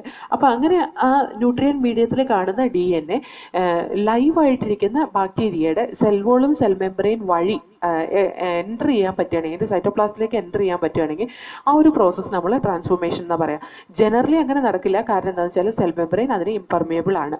പക്ഷേ അവിടെ ഒരു ചാൻസും കൂടി ഉണ്ട്, ചിലപ്പോൾ നടന്നു കഴിഞ്ഞിട്ടുണ്ടെങ്കിൽ ആ ട്രാൻസ്ഫോർമേഷൻ പ്രോസസ്സ് നടക്കും. അതൊരു ജനറ്റിക് എക്സ്ചേഞ്ച് ആണ്. അത് പാരാസെക്ഷൽ റീപ്രൊഡക്ഷൻ ആണ്. ഇനി വേറൊരു തരത്തിലുള്ള പാരാസെക്ഷൽ റീപ്രൊഡക്ഷൻ ഇതിനകത്ത് ബാക്ടീരിയയിൽ കാണുന്നത് അത് ട്രാൻസ്ഡക്ഷൻ പ്രോസസ്സാണ്. അതായത് exchange of genetic material occurs through A mediator that is nothing but bacteriophage. ബാക്ടീരിയനെ infect ചെയ്യുന്ന വൈറസസ് ആണ് ബാക്ടീരിയോഫേജ് എന്ന് പറയുന്നത്. ഒരു വൈറസ് ബാക്ടീരിയയുടെ ഉള്ളിൽ കയറി കഴിഞ്ഞ് കഴിഞ്ഞാൽ ആ വൈറസിൻ്റെ ജനറ്റിക് മെറ്റീരിയൽ ബാക്ടീരിയയുടെ ന്യൂക്ലിയോയിഡിൻ്റെ ജനറ്റിക് മെറ്റീരിയലുമായിട്ട് ഇൻ്റഗ്രേറ്റ് ചെയ്യും. അതായത് അതിനെ മുറിച്ചിട്ട് അതിൻ്റെ ഇടയിൽ കയറിയിരിക്കും. എന്നിട്ട് ഈ ബാക്ടീരിയ മൾട്ടിപ്ലൈ ചെയ്യുന്നതിൻ്റെ ഒപ്പം ബാക്ടീരിയയുടെ ക്രോമോസോം അല്ലെങ്കിൽ ബാക്ടീരിയയുടെ ന്യൂക്ലിയോയിഡ് റിപ്ലിക്കേഷൻ നടക്കുന്ന സമയത്ത് ഈ ബാക്ടീരിയോഫേജിൻ്റെ ന്യൂക്ലിയോയിഡും റിപ്ലിക്കേഷൻ നടക്കും. അപ്പോൾ ഇത് രണ്ടും ഒരുമിച്ചായിരിക്കും റിപ്ലിക്കേഷൻ നടക്കുക. കുറേ കഴിഞ്ഞ് കഴിയുമ്പോൾ അതിൻ്റെ റിപ്ലിക്കേഷൻ കുറേ കഴിഞ്ഞ് കഴിയുമ്പോൾ എന്ത് സംഭവിക്കുന്നു ചോദിച്ചാൽ ഈ വൈറസിൻ്റെ ജനറ്റിക് മെറ്റീരിയൽ വന്നിട്ട് അവരുടെ വൈറസിൻ്റെ കോട്ടിങ്, അതായത് ക്യാപ്സിഡ് കവറിങ് ഉണ്ടാക്കാൻ തുടങ്ങും. അങ്ങനെ ക്യാപ്സിഡ് കവറിങ് ഉണ്ടാക്കാൻ തുടങ്ങി കഴിഞ്ഞ് കഴിഞ്ഞിട്ടുണ്ടെങ്കിൽ ക്യാപ്സിഡ് കവർ ഉണ്ടാക്കിയതിന് ശേഷം അതിൻ്റെ ഉള്ളിലേക്ക് ഈ വൈറസിൻ്റെ ജനറ്റിക് മെറ്റീരിയലിനെ ഇൻകോർപ്പറേറ്റ് ചെയ്യും. അങ്ങനെ വൈറസിൻ്റെ ജനറ്റിക് മെറ്റീരിയലിനെ ഇൻകോർപ്പറേറ്റ് ചെയ്യണമെങ്കിൽ ഈ ബാക്ടീരിയയുടെ DNA വൈറസിൻ്റെ DNA മുറിച്ചെടുക്കണം. അപ്പോൾ അതിനെ കട്ട് ചെയ്തെടുക്കുമ്പോൾ എന്ത് ചെയ്യുന്നു ചോദിച്ചാൽ ഒരു എൻസൈം വെച്ചിട്ടാണ് അത് കട്ട് ചെയ്തെടുക്കുക. അത് വൈറസ് തന്നെ സിന്തസൈസ് ചെയ്യുന്ന ഒരു എൻസൈമാണ്. ആ വൈറസ് തന്നെ സിന്തസൈസ് ചെയ്യുന്നതല്ല, വൈറസിൻ്റെ ജനറ്റിക് മെറ്റീരിയൽ കൊണ്ട് ബാക്ടീരിയയുടെ മെഷീനറി ഉപയോഗിച്ച് സിന്തസൈസ് ചെയ്യുന്ന ഒരു എൻസൈമാണ്. അപ്പോൾ ഈ എൻസൈം വന്നിട്ട് ഈ വൈറൽ ജീനോമിനെ അല്ലെങ്കിൽ വൈറൽ ജനറ്റിക് മെറ്റീരിയലിനെ കട്ട് ചെയ്യുമ്പോൾ കുറച്ച് ലെഫ്റ്റിലേക്കും റൈറ്റിലേക്കും കയറ്റി കട്ട് ചെയ്യും. എന്ന് പറഞ്ഞാൽ വൈറസിൻ്റെ DNA ഒരിക്കലും നഷ്ടമാവരുത് എന്ന് കരുതി ബാക്ടീരിയയുടെ കുറച്ച് DNA കൂടെ കയറ്റി കട്ട് ചെയ്യും. ബാക്ടീരിയയുടെ കുറച്ച് DNA കൂടെ കയറ്റി കട്ട് ചെയ്ത് അതിനെയായിരിക്കും ക്യാപ്സിഡിൻ്റെ ഉള്ളിൽ എൻക്ലോസ് ചെയ്യുക. അത് കഴിഞ്ഞ് കഴിയുമ്പോൾ എന്താവും, ഈ പറയുന്ന ക്യാപ്സിഡൊക്കെ ഉണ്ടാക്കി കഴിയുമ്പോഴത്തേക്കും വൈറസ് പതുക്കെ ബാക്ടീരിയയുടെ സെൽ വോൾ പൊട്ടിച്ച് പുറത്തേക്ക് ഇറങ്ങും. അപ്പോൾ എന്തായി, അത് ലൈറ്റിക് സൈക്കിളായിരിക്കും നടക്കുക. അതായത് ഫസ്റ്റ് അത് ഇൻകോർപ്പറേറ്റ് ചെയ്ത് ജീവിക്കുന്ന സമയത്ത് ബാക്ടീരിയയുടെ ഒപ്പം ജീവിച്ചു പോകുന്നതുകൊണ്ട് അതിന് ലൈസോജനിക് സൈക്കിൾ എന്നാ പറയാം. ഈ ലൈസോജനിക് സൈക്കിൾ കുറെ കഴിഞ്ഞ് കഴിയുമ്പോൾ ലൈറ്റിക് സൈക്കിളായിട്ട് മാറും. ലൈറ്റിക് സൈക്കിളായിട്ട് മാറുമ്പോൾ ബാക്ടീരിയോഫേജിന്റെ DNA അതേപോലെ ബാക്ടീരിയയുടെ DNA കുറച്ച് എടുത്തുകൊണ്ടായിരിക്കും ബാക്ടീരിയൽ സെൽ വോളിനെ പൊട്ടിച്ച് പുറത്തേക്ക് വരെ. ഈ ബാക്ടീരിയോഫേജ് വന്നിട്ട് വേറൊരു ബാക്ടീരിയനെ ഇൻഫെക്ട് ചെയ്യുമ്പോൾ ആ ബാക്ടീരിയയുടെ ന്യൂക്ലിയോയിഡിലേക്ക് ഇൻസേർട്ട് ചെയ്യുന്ന ബാക്ടീരിയോഫേജിൻ്റെ DNA എന്തിൻ്റെ DNA കൂടി കാണും, ആദ്യത്തെ ഹോസ്റ്റിൻ്റെ DNA കൂടി, ആദ്യത്തെ ഹോസ്റ്റ് ബാക്ടീരിയയുടെ DNA കൂടി കാണും. അപ്പോൾ നോക്കിക്കേ, through A virus the genetic exchange it occurs from the first host to second host അല്ലേ. അതും ഒരു ജനറ്റിക് മെറ്റീരിയലിൻ്റെ എക്സ്ചേഞ്ച് ആണ്, അതും ഒരു പാരാസെക്ഷൽ റീപ്രൊഡക്ഷൻ ആണ്. That is seen in the case of bacteria between the bacteria and bacteriophage. അതിനെ നമ്മൾ ട്രാൻസ്ഡക്ഷൻ പ്രോസസ് എന്ന് പറയും. അപ്പോൾ ട്രാൻസ്ഡക്ഷൻ പ്രോസസ്സും ഈ പറയുന്ന പാരാസെക്ഷൽ റീപ്രൊഡക്ഷനിൽ വരുന്നതാണ് കേട്ടോ. അതേപോലെ നമ്മൾ പ്രോക്യാരിയോട്ടിക് ഓർഗാനിസത്തിന് നോക്കിക്കഴിഞ്ഞിട്ടുണ്ടെങ്കിൽ യൂക്യാരിയോട്ടിക് ഓർഗാനിസത്തിനെ പോലെ മെംബ്രെയിൻ ബൗണ്ട് സെൽ ഓർഗനൽസ് ഒന്നും കാണില്ല. പക്ഷെ റൈബോസോംസ് ഉണ്ടാവും. റൈബോസോംസ് ഈ പ്രോക്യാരിയോട്ടിൽ കാണുന്ന റൈബോസോംസ് എന്ന് പറഞ്ഞാൽ നോൺ മെംബ്രെയിനിയസ് ആണ്. യൂക്യാരിയോട്ടിൽ അതുപോലെ തന്നെ നോൺ മെംബ്രെയിനിയസ് ആയിട്ടുള്ള റൈബോസോം മാത്രമാണ് പ്രോക്യാരിയോട്ടിൽ ഉണ്ടാവുള്ളൂ. അതേപോലെ ഇൻക്ലൂഷൻ ബോഡീസും ഇതിൻ്റെ അകത്ത് കാണാറുണ്ട്. ഇൻക്ലൂഷൻ ബോഡീസ് എന്ന് പറഞ്ഞു കഴിഞ്ഞിട്ടുണ്ടെങ്കിൽ ചിലപ്പോൾ ചില ഗ്രാന്യൂൾസ് പോലെ ചില ഗ്യാസ് വാക്യൂൾസോ അല്ലെങ്കിൽ ഫോസ്ഫേറ്റ് ഗ്രാന്യൂൾസോ അങ്ങനത്തെ സംഗതികളൊക്കെ നമ്മുടെ ഈ പ്രോക്യാരിയോട്ടിക് സെല്ലിൻ്റെ ഉള്ളിൽ കാണാറുണ്ട്. അതും മെംബ്രെയിൻ ബൗണ്ട് അല്ല കേട്ടോ. അതേപോലെ ഇവരുടെ സെൽ മെംബ്രെയിൻ വന്നിട്ട് ഉള്ളിലേക്ക് ഇൻവാജിനേറ്റ് ചെയ്തിട്ട് മീസോസോം എന്ന് പറയുന്ന ഒരു സ്ട്രക്ചർ ഉണ്ടാക്കുക. ഈ മീസോസോമിൻ്റെ ഫംഗ്ഷൻ എന്താണെന്ന് വെച്ചാൽ മീസോസോം വന്നിട്ട് increase the surface area four doing many activities like respiration നടത്താൻ വേണ്ടിയിട്ടും റിപ്ലിക്കേഷൻ്റെ വേണ്ടിയിട്ടും അതുപോലെ ഡോട്ടർ സെല്ല് ഡിവൈഡ് ചെയ്ത് പോകാൻ വേണ്ടിയിട്ടും അങ്ങനെ കുറേ കാര്യങ്ങൾക്ക് വേണ്ടിയിട്ട് ഈ പറയുന്ന സർഫസ് ഏരിയ കൂട്ടേണ്ടതായിട്ടുണ്ട്. അതുകൊണ്ട് തന്നെ അവിടുത്തെ റൈബോസോംസ് ഒക്കെ കുറേ മീസോസോമിൻ്റെ പുറത്ത് റെസ്പിറേഷൻ പർപ്പസിന് വേണ്ടിയിട്ടും പ്രോട്ടീൻ സിന്തസിസിന് വേണ്ടിയിട്ടൊക്കെ മീസോസോമിൻ്റെ മേലെ നമുക്ക് റൈബോസോംസിനെ കാണാൻ പറ്റും. Okay, now we will see cell envelope and its modification in the case of prokaryotic organism. prokaryotic organismത്തിലെ cell envelope എന്ന് പറയുന്നത് അതിനൊരു കോംപ്ലക്സ് സെൽ എൻവലപ്പ് ആണ്. കാരണം എന്താണെന്ന് വെച്ചാൽ അതിൻ്റെ സെല്ല് വന്നിട്ട് എക്സ്പോസ്ഡ് ആയിട്ടാണ് ഇരിക്കുന്നത്, ഔട്ട്സൈഡ് പോർഷനിലേക്ക് എക്സ്പോസ് ആയിട്ടാണ് ഇരിക്കുന്നത്. അവർക്ക് ത്രീ ലെയേർഡ് സ്ട്രക്ചറാണ് അവരുടെ സെൽ എൻവലപ്പ് എന്ന് പറയുന്നത്. അതിൻ്റെ ഏറ്റവും പുറത്തെ ലെയർ ഗ്ലൈക്കോ കാലിക്സ് ആണ്. അതിൻ്റെ ഉള്ളിലേക്ക് സെൽ വോൾ, അതിൻ്റെ ഉള്ളിലേക്ക് പ്ലാസ്മ മെമ്പറൈൻ ആണ്.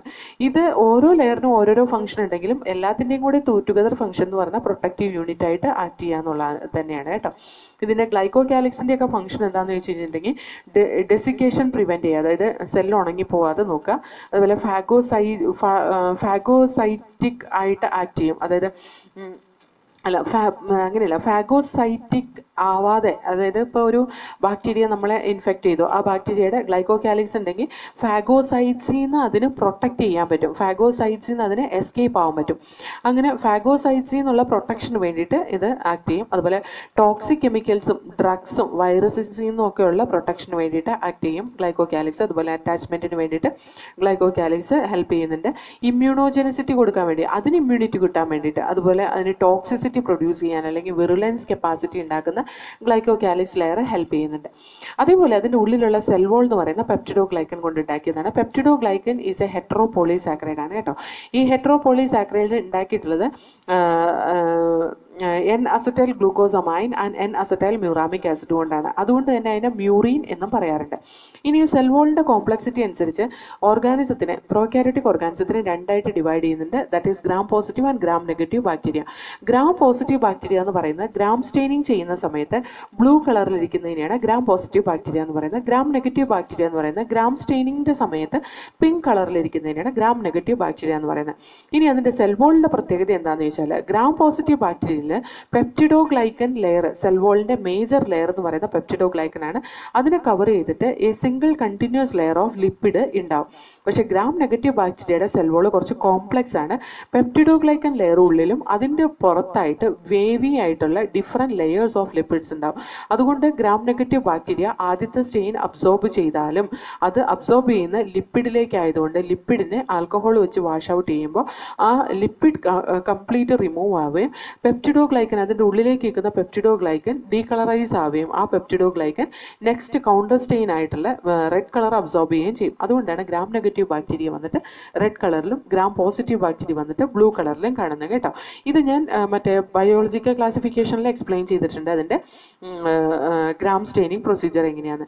ഇനി ഗ്ലൈക്കോകാലിക്സ് അതിൻ്റെ ഉള്ളിലേക്ക് കാണുന്നതാണ് സെൽ മെംബ്രെയിൻ എന്ന് പറയുന്നത്. സെൽ മെംബ്രെയിൻ ഉണ്ടാക്കിയിട്ടുള്ളത് ഫോസ്ഫോലിപ്പിഡ് കൊണ്ടാണ്. ഇനി ഗ്ലൈക്കോകാലിക്സ് കോമ്പോസിഷനിലും തിക്നെസ്സിലും ഒക്കെ ഡിഫറെൻറ്റ് ബാക്ടീരിയയിൽ ഡിഫറെൻറ്റ് ടൈപ്പിലായിരിക്കും കാണാം.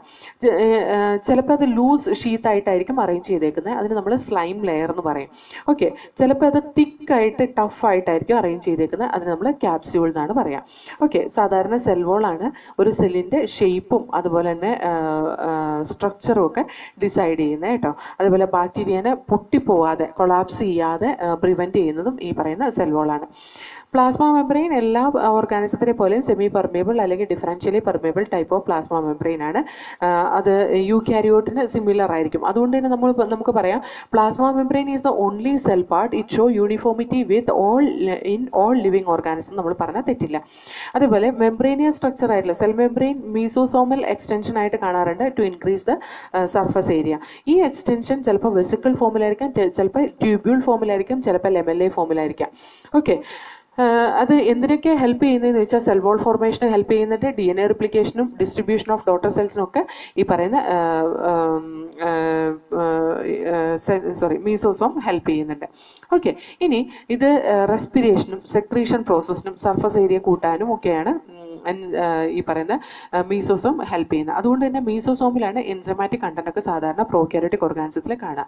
ഓക്കെ, പ്രോകാരിയോട്ടിന്റെ കേസിൽ, അതായത് സൈനോബാക്ടീരിയയുടെ ഒക്കെ കേസിൽ ഈ മീസോസോം ക്രോമാറ്റോഫോഴ്സ് ആയിട്ടാണ് എക്സ്റ്റെൻഡ് ചെയ്യുന്നത്. ഇതൊരിക്കൽ ചോദിച്ച ക്വസ്റ്റൻ ആണ്. And it contain the pigment chlorophyll for the photosynthesis. Okay, bacterial cell മോട്ടൈലായിരിക്കാം, ചിലപ്പോൾ നോൺ മോട്ടൈലായിരിക്കാം. മോട്ടൈലാണെങ്കിൽ അവരെ ലോക്കോമോട്ടറി ഓർഗൻ കാണും, ദാറ്റ് ഈസ് ഫ്ലാജെല്ല.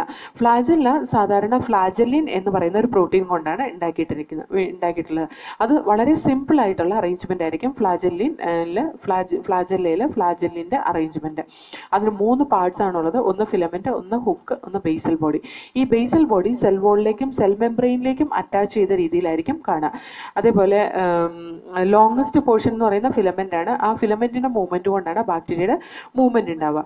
ഇത് ഫ്ലാജെല്ല അല്ലാതെ അതിന്റെ സർഫസിൽ കാണുന്ന കുറച്ച് എക്സ്റ്റൻഷൻ, ഈ ഫ്ലാജെല്ലയുടെ അറേഞ്ച്മെന്റ് പല തരത്തിലാണ് പല ഓർഗാനിസത്തിൽ കേട്ടോ.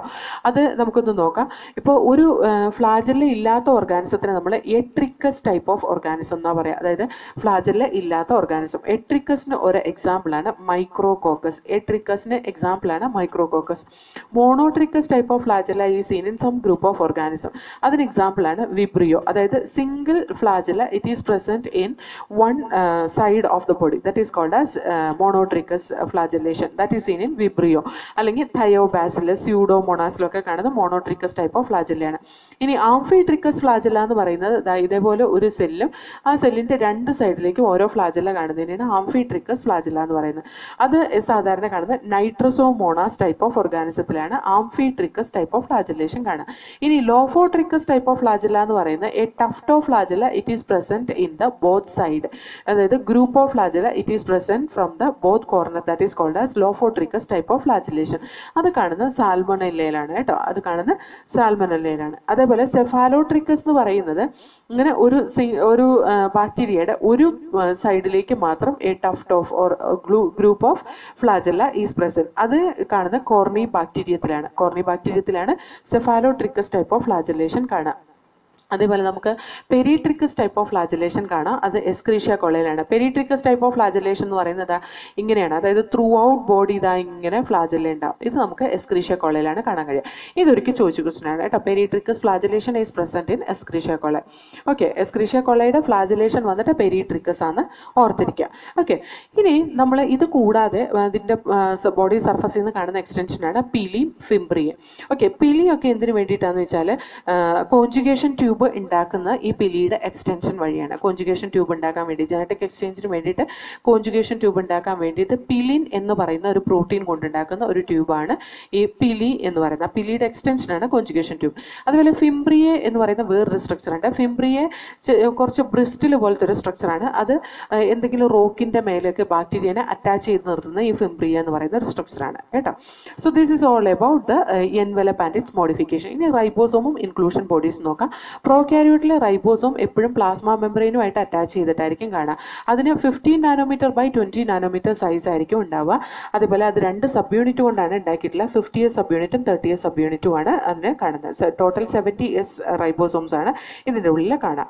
ഓക്കെ, റൈബോസോം വന്നിട്ട് പ്രോട്ടീൻ സിന്തസിസിനാണ് ഹെൽപ്പ് ചെയ്യുന്നത്. റൈബോസോമിന് നമ്മൾ പറയുന്ന വേറൊരു പേരാണ് റൈബോ ന്യൂക്ലിയോ പ്രോട്ടീൻ. റൈബോ ന്യൂക്ലിയോ പ്രോട്ടീനിൽ റൈബോ ന്യൂക്ലിക് ആസിഡും പ്രോട്ടീനുമാണ് കണ്ടെയ്ൻ ചെയ്യുന്നത്. റൈബോന്യൂക്ലിക് ആസിഡും പ്രോട്ടീനുമാണ് കണ്ടെയ്ൻ ചെയ്യുന്നത്. പ്രോകാരിയോട്ടിന്റെ കേസിൽ കുറേ റൈബോസോംസ് ഒരു സിംഗിൾ mRNA അറ്റാച്ച് ചെയ്ത് കാണുന്നതിന് നമ്മൾ പോളിസോം അല്ലെങ്കിൽ പോളി റൈബോസോംസ് എന്നാണ് പറയാം.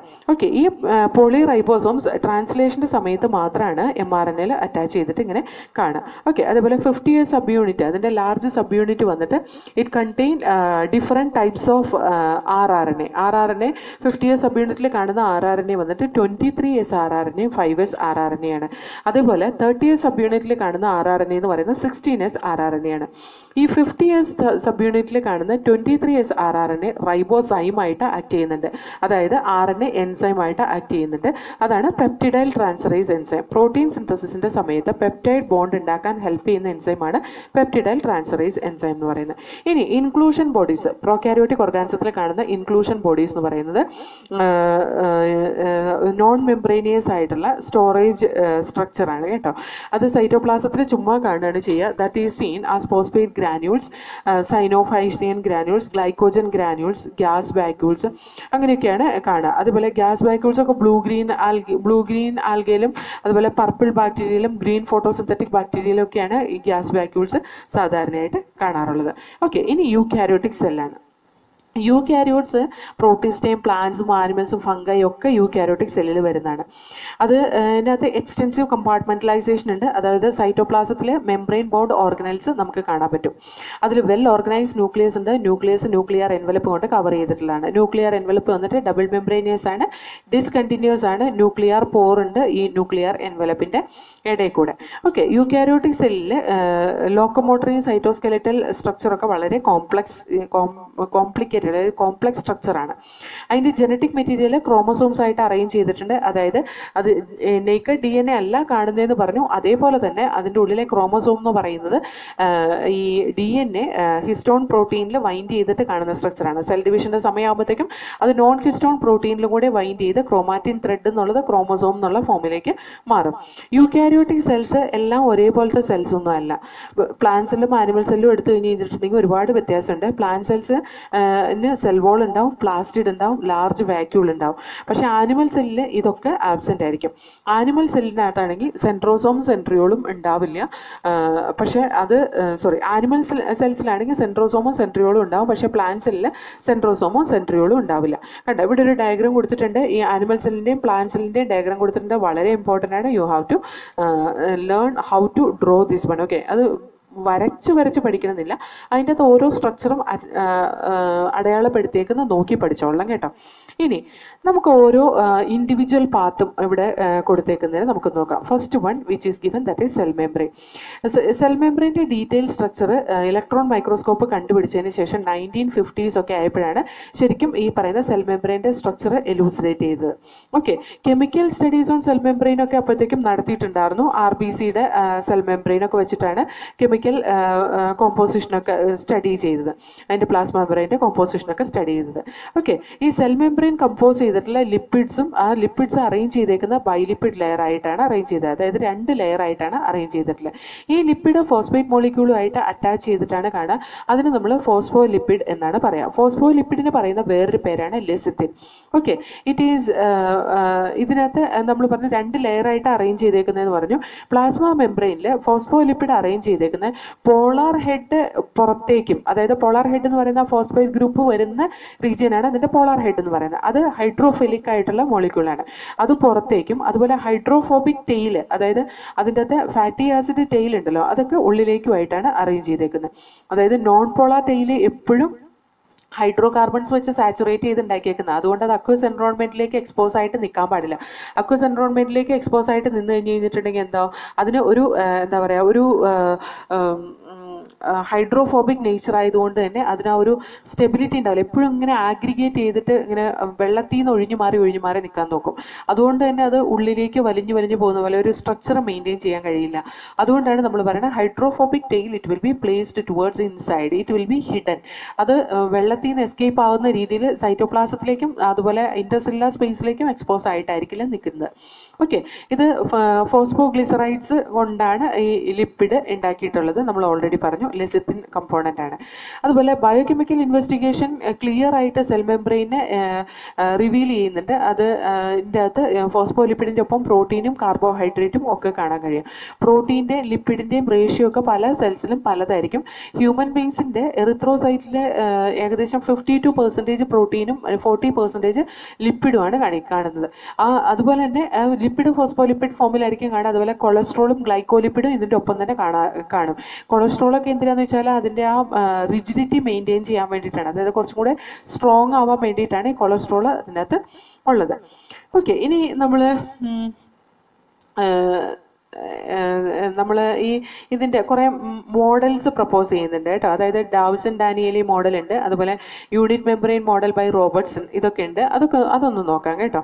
അത് ഇമ്പോർട്ടൻ്റ് ആണ്. അത്ര വലിയ ഇമ്പോർട്ടൻസ് ഇല്ല, എന്നാലും ചോദിച്ചാൽ നമ്മൾ സാൻഡ്വിച്ച് മോഡൽ എന്താ, യൂണിറ്റ് മെംബ്രെയിൻ മോഡൽ എന്താന്ന് നമ്മൾ അറിഞ്ഞിരിക്കണം.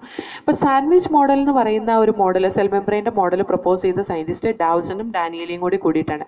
അവർ സാൻഡ്വിച്ച് മോഡലിൽ അവർ പറയുന്നത് lipid molecule is sandwiched with 2 protein layers. അതായത് ലിപ്പിഡ് മോളിക്യൂള് സെന്ററിൽ ഇരിക്കുന്നു, അതുപോലെ 2 പ്രോട്ടീൻ ലെയർ പുറത്തേക്കും അകത്തേക്കും ഇരിക്കുന്നതുകൊണ്ട് ലിപ്പിഡിനെ അകത്താക്കി സാൻഡ്വിച്ച് പോലെ ഒരു സ്ട്രക്ചർ ഉണ്ടാക്കിയിട്ടുണ്ട്. അത് പ്രോട്ടീൻ്റെ ലെയർ, ഇതിൻ്റെ ടോട്ടൽ തിക്നെസ് എന്ന് പറയുന്നത് സാൻഡ്വിച്ച് മോഡലിൽ 75 ആങ്സ്ട്രോം തിക്നെസ് ആണ് കേട്ടോ. അതിനകത്ത് protein layer upper layer 20 angstrom ആണ്. 2 ലിപ്പിഡ് ലെയർ അതിൻ്റെ ഇടയിൽ, 2 പ്രോട്ടീൻ്റെ ലെയർ ഇടയിൽ കാണുന്നത് ആ ലിപ്പിഡ് ലെയർ, ബൈലിപ്പിഡ് ലെയർ ഉണ്ടല്ലോ, അതിൻ്റെ തിക്നെസ് വന്ന് 35 ആങ്സ്ട്രോം ആണ്. അതുപോലെ അടിയിലേക്ക് കാണുന്ന പ്രോട്ടീൻ്റെ തിക്നെസ് 20 ആങ്സ്ട്രോം തിക്നെസ് ആണ് കേട്ടോ.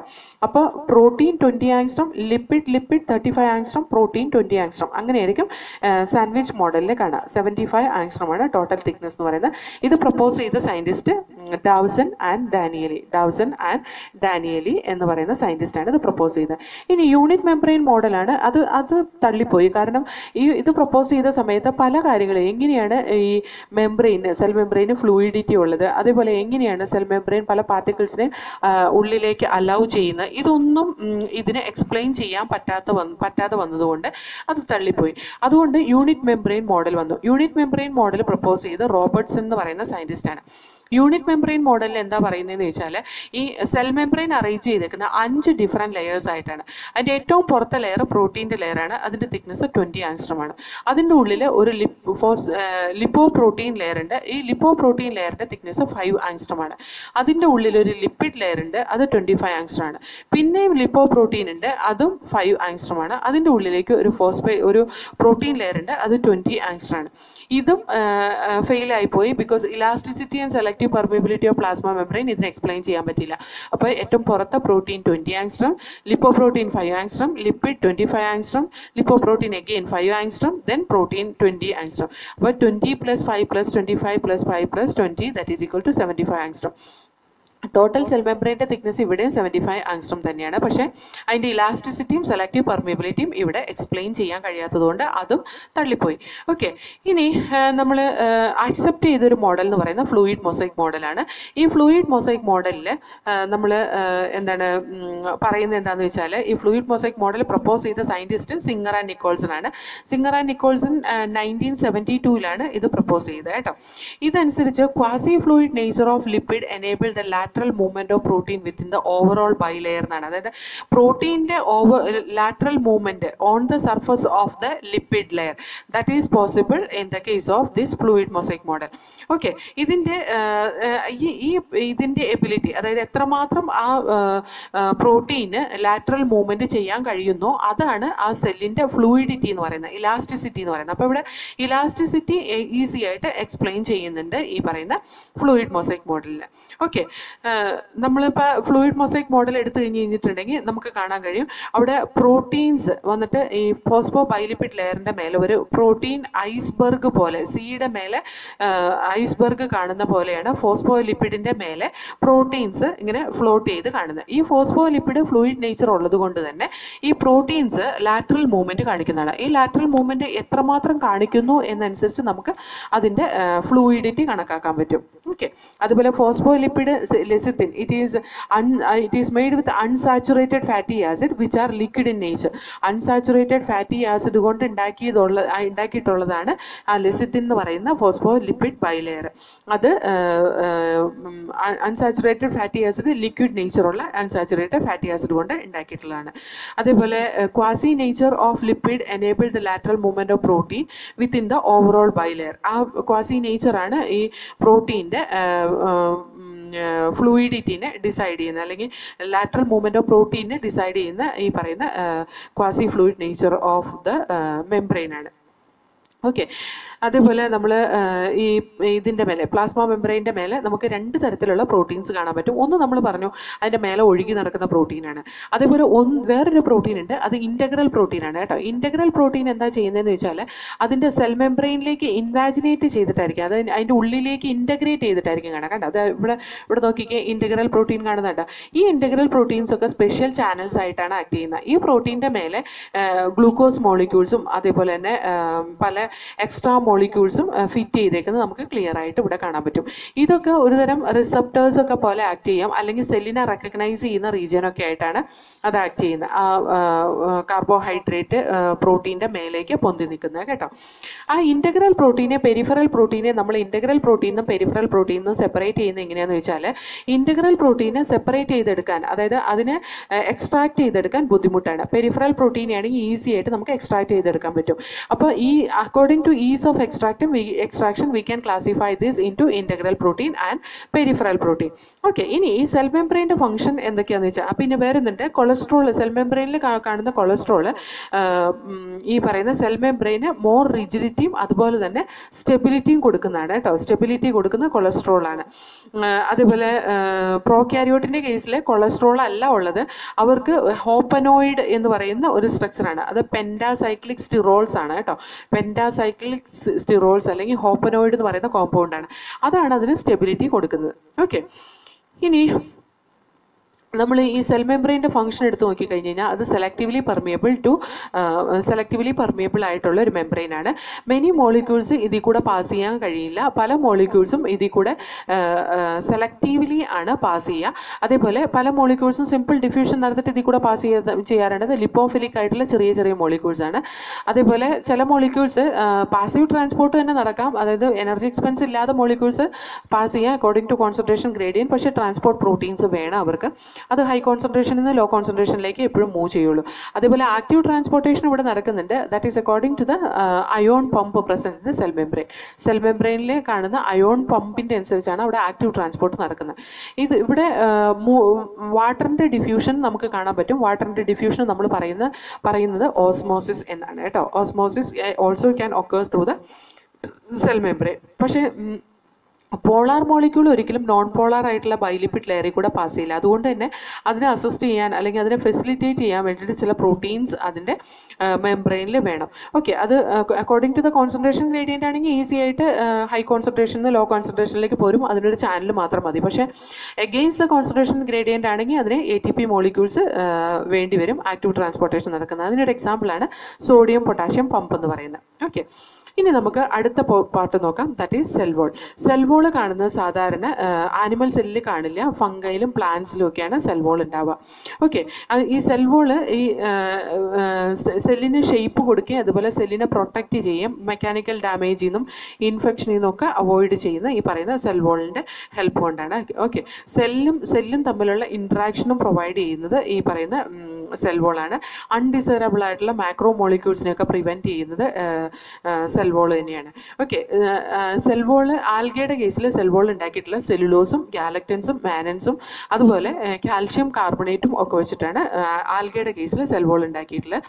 അതേപോലെ പ്ലാന്റ്സിൻ്റെ കേസിൽ സെൽ വോൾ ഉണ്ടാക്കിയിട്ടുള്ള cellulose, hemi cellulose and pectin and protein is also present in the case of plants. അതേപോലെ ഇതിൻ്റെ ഫംഗസിൻ്റെ കേസിൽ കൈറ്റിൻ കൊണ്ടാണ് സെൽ വോൾ ഉണ്ടാക്കിയിട്ടുള്ളത്. ഈ കൈറ്റിൻ്റെ കോമ്പോസിഷൻ എന്ന് പറയുന്നത് ഒരു കോംപ്ലക്സ് ഹോമോ പോളിസാക്കറൈഡ് ആണ്. That is N acetyl glucosamine ആണ്.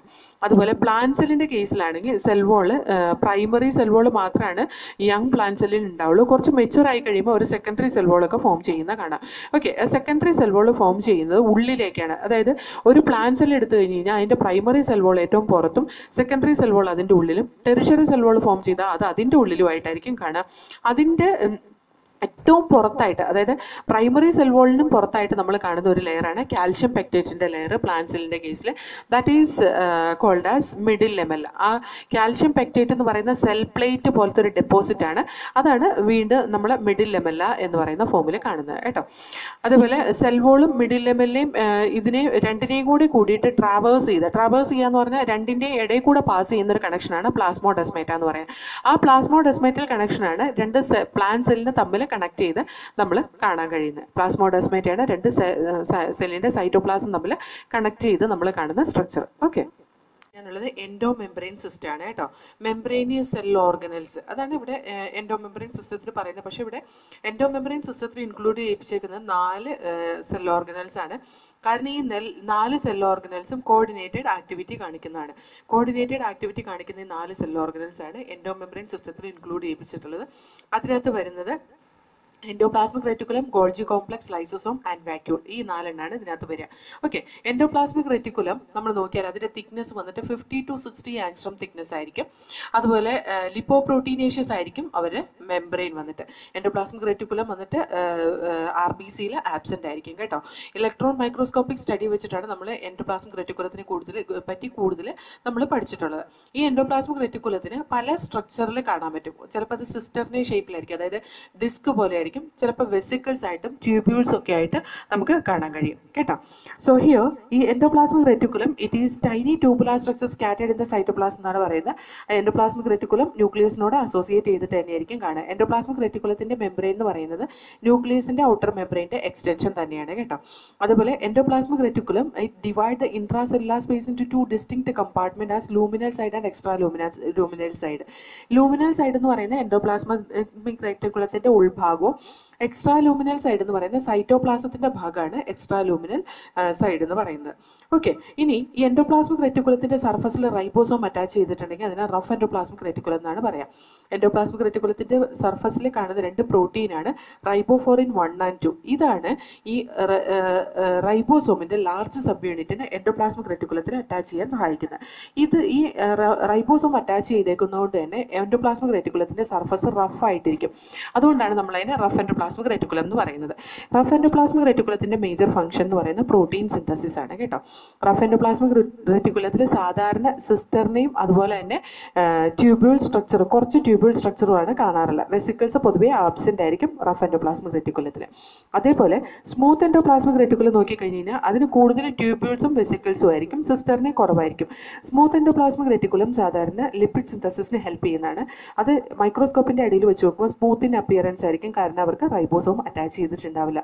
സ്മൂത്ത് എൻഡോപ്ലാസ്മിക് റെറ്റിക്കുലത്തിലാണ് ചില സെൽസിൽ, അതായത് ലിവറിലൊക്കെ കുപ്ഫർ സെൽസ് എന്ന് പറയുന്നത് KUPFFER, അത് ലിവറിൻ്റെയൊക്കെ മാക്രോഫേജസ് ആണ് കേട്ടോ.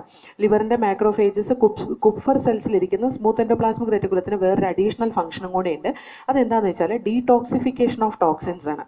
അപ്പോൾ സ്മൂത്ത് എൻഡോപ്ലാസ്മിക് റെറ്റിക്കുലത്തിൻ്റെ മേജർ ഫംഗ്ഷൻ എന്ന് പറയുന്നത് ലിപ്പിഡ് സിന്തസിസും അതുപോലെ തന്നെ in some cells the smooth endoplasmic reticulum that will help in detoxification of toxin as in കുപ്ഫർ cell that is present in the liver.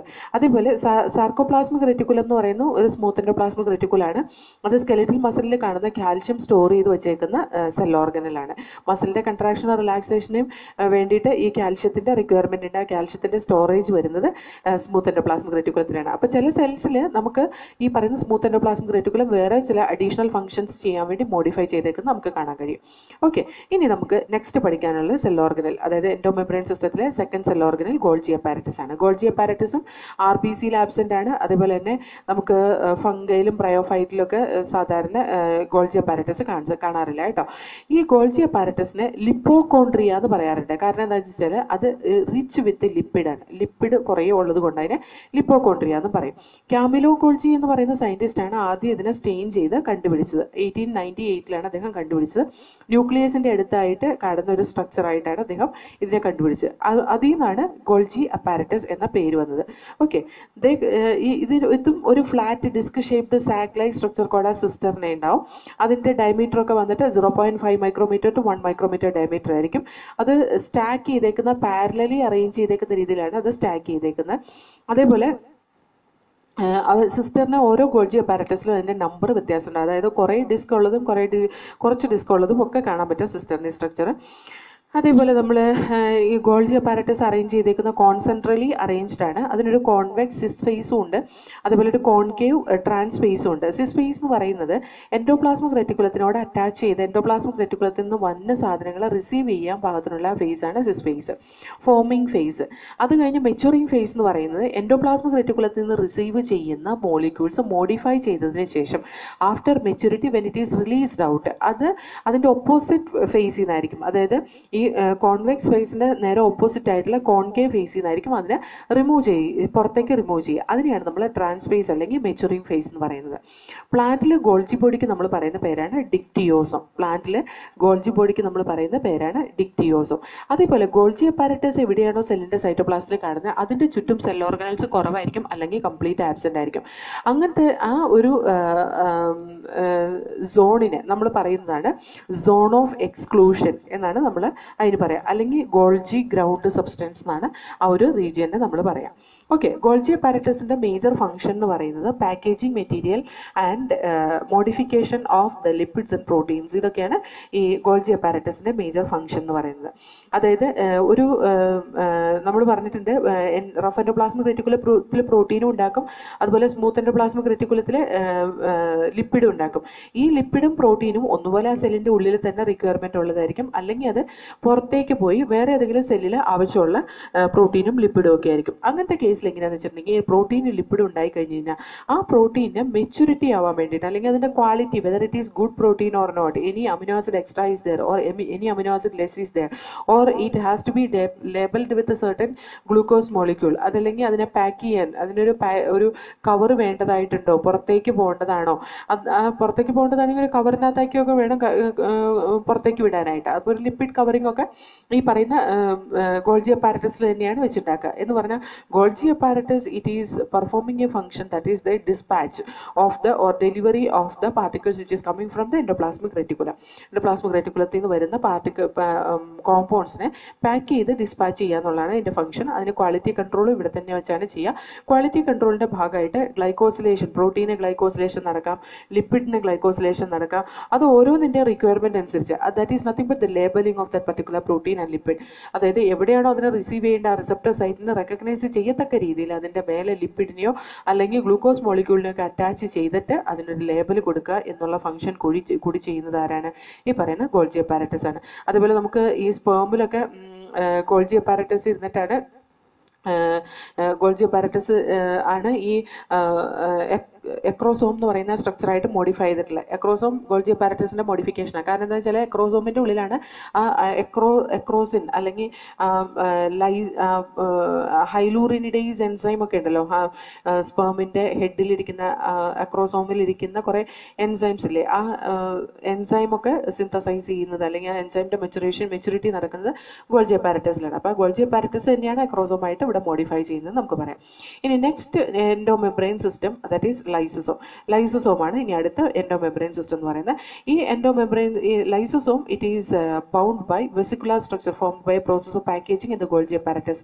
Golgi അപ്പാരറ്റസിൽ നിന്ന് pack ചെയ്ത് വിടുന്ന ചെറിയ ചെറിയ പാക്കറ്റാണ് ഈ പറയുന്ന ലൈസോസോം എന്ന് പറയുന്നത്. ലൈസോസോമിൽ ഹൈഡ്രോലൈറ്റിക് എൻസൈംസ് ആയിരിക്കും ഇരിക്കുക. ഹൈഡ്രോലൈറ്റിക് എൻസൈംസ് ഹൈഡ്രോലേസ് ആക്ടിവിറ്റിയാണ് കാണിക്കുക. ലിപ്പേസ് ഉണ്ടാവാം, പ്രോട്ടിയേസ് ഉണ്ടാവാം, കാർബോഹൈഡ്രേറ്റ്സ് ഉണ്ടാവാം. അതുകൊണ്ട് തന്നെ ഇതിന് ഈ പറയുന്ന എല്ലാ മോളിക്യൂളിനെയും ലിപ്പിഡിനെയും പ്രോട്ടീനെ കാർബോഹൈഡ്രേറ്റിനെയും ഒക്കെ ഡൈജസ്റ്റ് ചെയ്യാനുള്ള കപ്പാസിറ്റി ഉണ്ടാവും. അതേപോലെ അതിൻ്റെ pH വന്നിട്ട് എപ്പോഴും അസിഡിക് pH ആയിരിക്കും, ദാറ്റ് ഈസ് 5. ഓക്കെ. ഇനി in the case of bacteria, this lysosome is nothing but the periplasmic space. The periplasmic space ആണ് ആ ലൈസോസോമിന്റെ ഫംഗ്ഷൻ ചെയ്യുന്നത്. ഓക്കെ. അതുപോലെ ലൈസോസോമിന്റെ മെംബ്രെയിനിന്റെ ഫംഗ്ഷൻ ഉണ്ട്. It has N active H+ pump mechanism. H+ pump mechanism ഈ ലൈസോസോമിന്റെ membrane ഉണ്ട്. അതേപോലെ old cells are removed by ഓട്ടോലൈസിസ്. അതായത് നമ്മൾ സൂയിസൈഡ് ബാഗ് ഓഫ് സെൽ എന്ന് പറയുന്നത് ലൈസോസോമാണ്. നമ്മൾ ആ സെല്ല് കൊണ്ട് ഇനി തിരിച്ച് സെല്ല് റിക്കവറായി പോരാൻ പറ്റില്ലാത്ത രീതിയിൽ ഡാമേജ് വന്നു കഴിഞ്ഞിട്ടുണ്ടെങ്കിൽ അതിനെ ഓട്ടോലൈസിസ് ചെയ്ത് കളയുന്നത് ലൈസോസോം എന്ന് പറയുന്ന സെൽ ഓർഗനിലാണ്. അതേപോലെ ചില ഓർഗാനിസത്തിൽ അതിൻ്റെ ടെയിലൊക്കെ ലാർവയുടെ ഡെവലപ്മെൻറ്റ് നടക്കുന്ന സമയത്ത് ഡീജനറേഷൻ നടന്നിട്ട് അത് വേറെ ഒരു ലാർവൽ സ്റ്റേജിൽ നിന്ന് എൻറ്റയർലി ഡിഫറെൻ്റ് ആയിട്ടുള്ള ഒരു അഡൽട്ട് ഫോം ഉണ്ടാവാറുണ്ട്.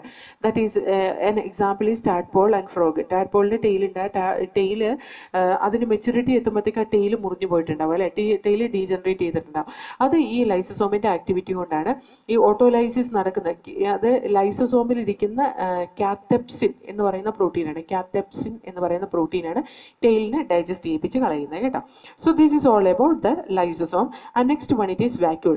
വാക്യൂൾ എന്ന് പറയുന്ന membrane bound structure present in the cytoplasm ആണ്. അതിനകത്ത് വാട്ടർ ഉണ്ടാവാം, സാപ്പ് ഉണ്ടാവാം, എക്സ്ക്രീറ്ററി പ്രോഡക്റ്റ് ഉണ്ടാവാം, അല്ലെങ്കിൽ ചില വേറെ പല മോളിക്യൂൾസും നമുക്ക് ഇതിനകത്ത് കാണാം. സെല്ലിന് വേണ്ടതായ ചില മോളിക്യൂൾസും കാണാം. ഈ വാക്യൂളിനെ ബൗണ്ട് ചെയ്തിട്ട് ഒരു സിംഗിൾ മെംബ്രെയിൻ സ്ട്രക്ചറാണ് കാണാം. അതിന് നമ്മൾ പറയുന്ന പേരാണ് ടോണോപ്ലാസ്റ്റ്. വാക്യൂള് പ്ലാന്റ് സെല്ലിലാണ് പ്രോമിനൻ്റ് ആയിട്ട് കാണുന്നത്. ഏകദേശം 90% പ്ലാന്റ് സെല്ലിൽ വാക്യൂളാണ് കാണുക.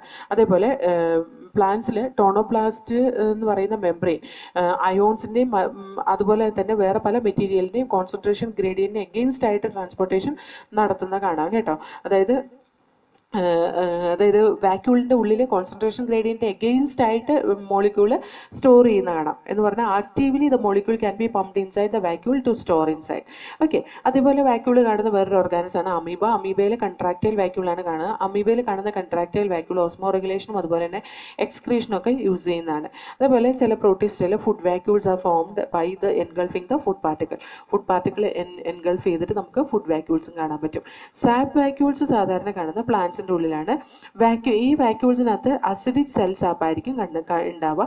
മിനറൽ സോൾട്ടും ഷുഗറും അമിനോ ആസിഡും പ്രോട്ടീനും എസ്റ്റേഴ്സും ആൽക്കലോയിഡ്സും tannin waste product water soluble pigment ഇതൊക്കെ കാണുന്നത് ഈ പറയുന്ന സാപ്പ് വാക്യൂളിൻ്റെ ഉള്ളിൽ നമുക്ക് കാണാൻ പറ്റുന്ന ഒരു സ്ട്രക്ചറാണ്.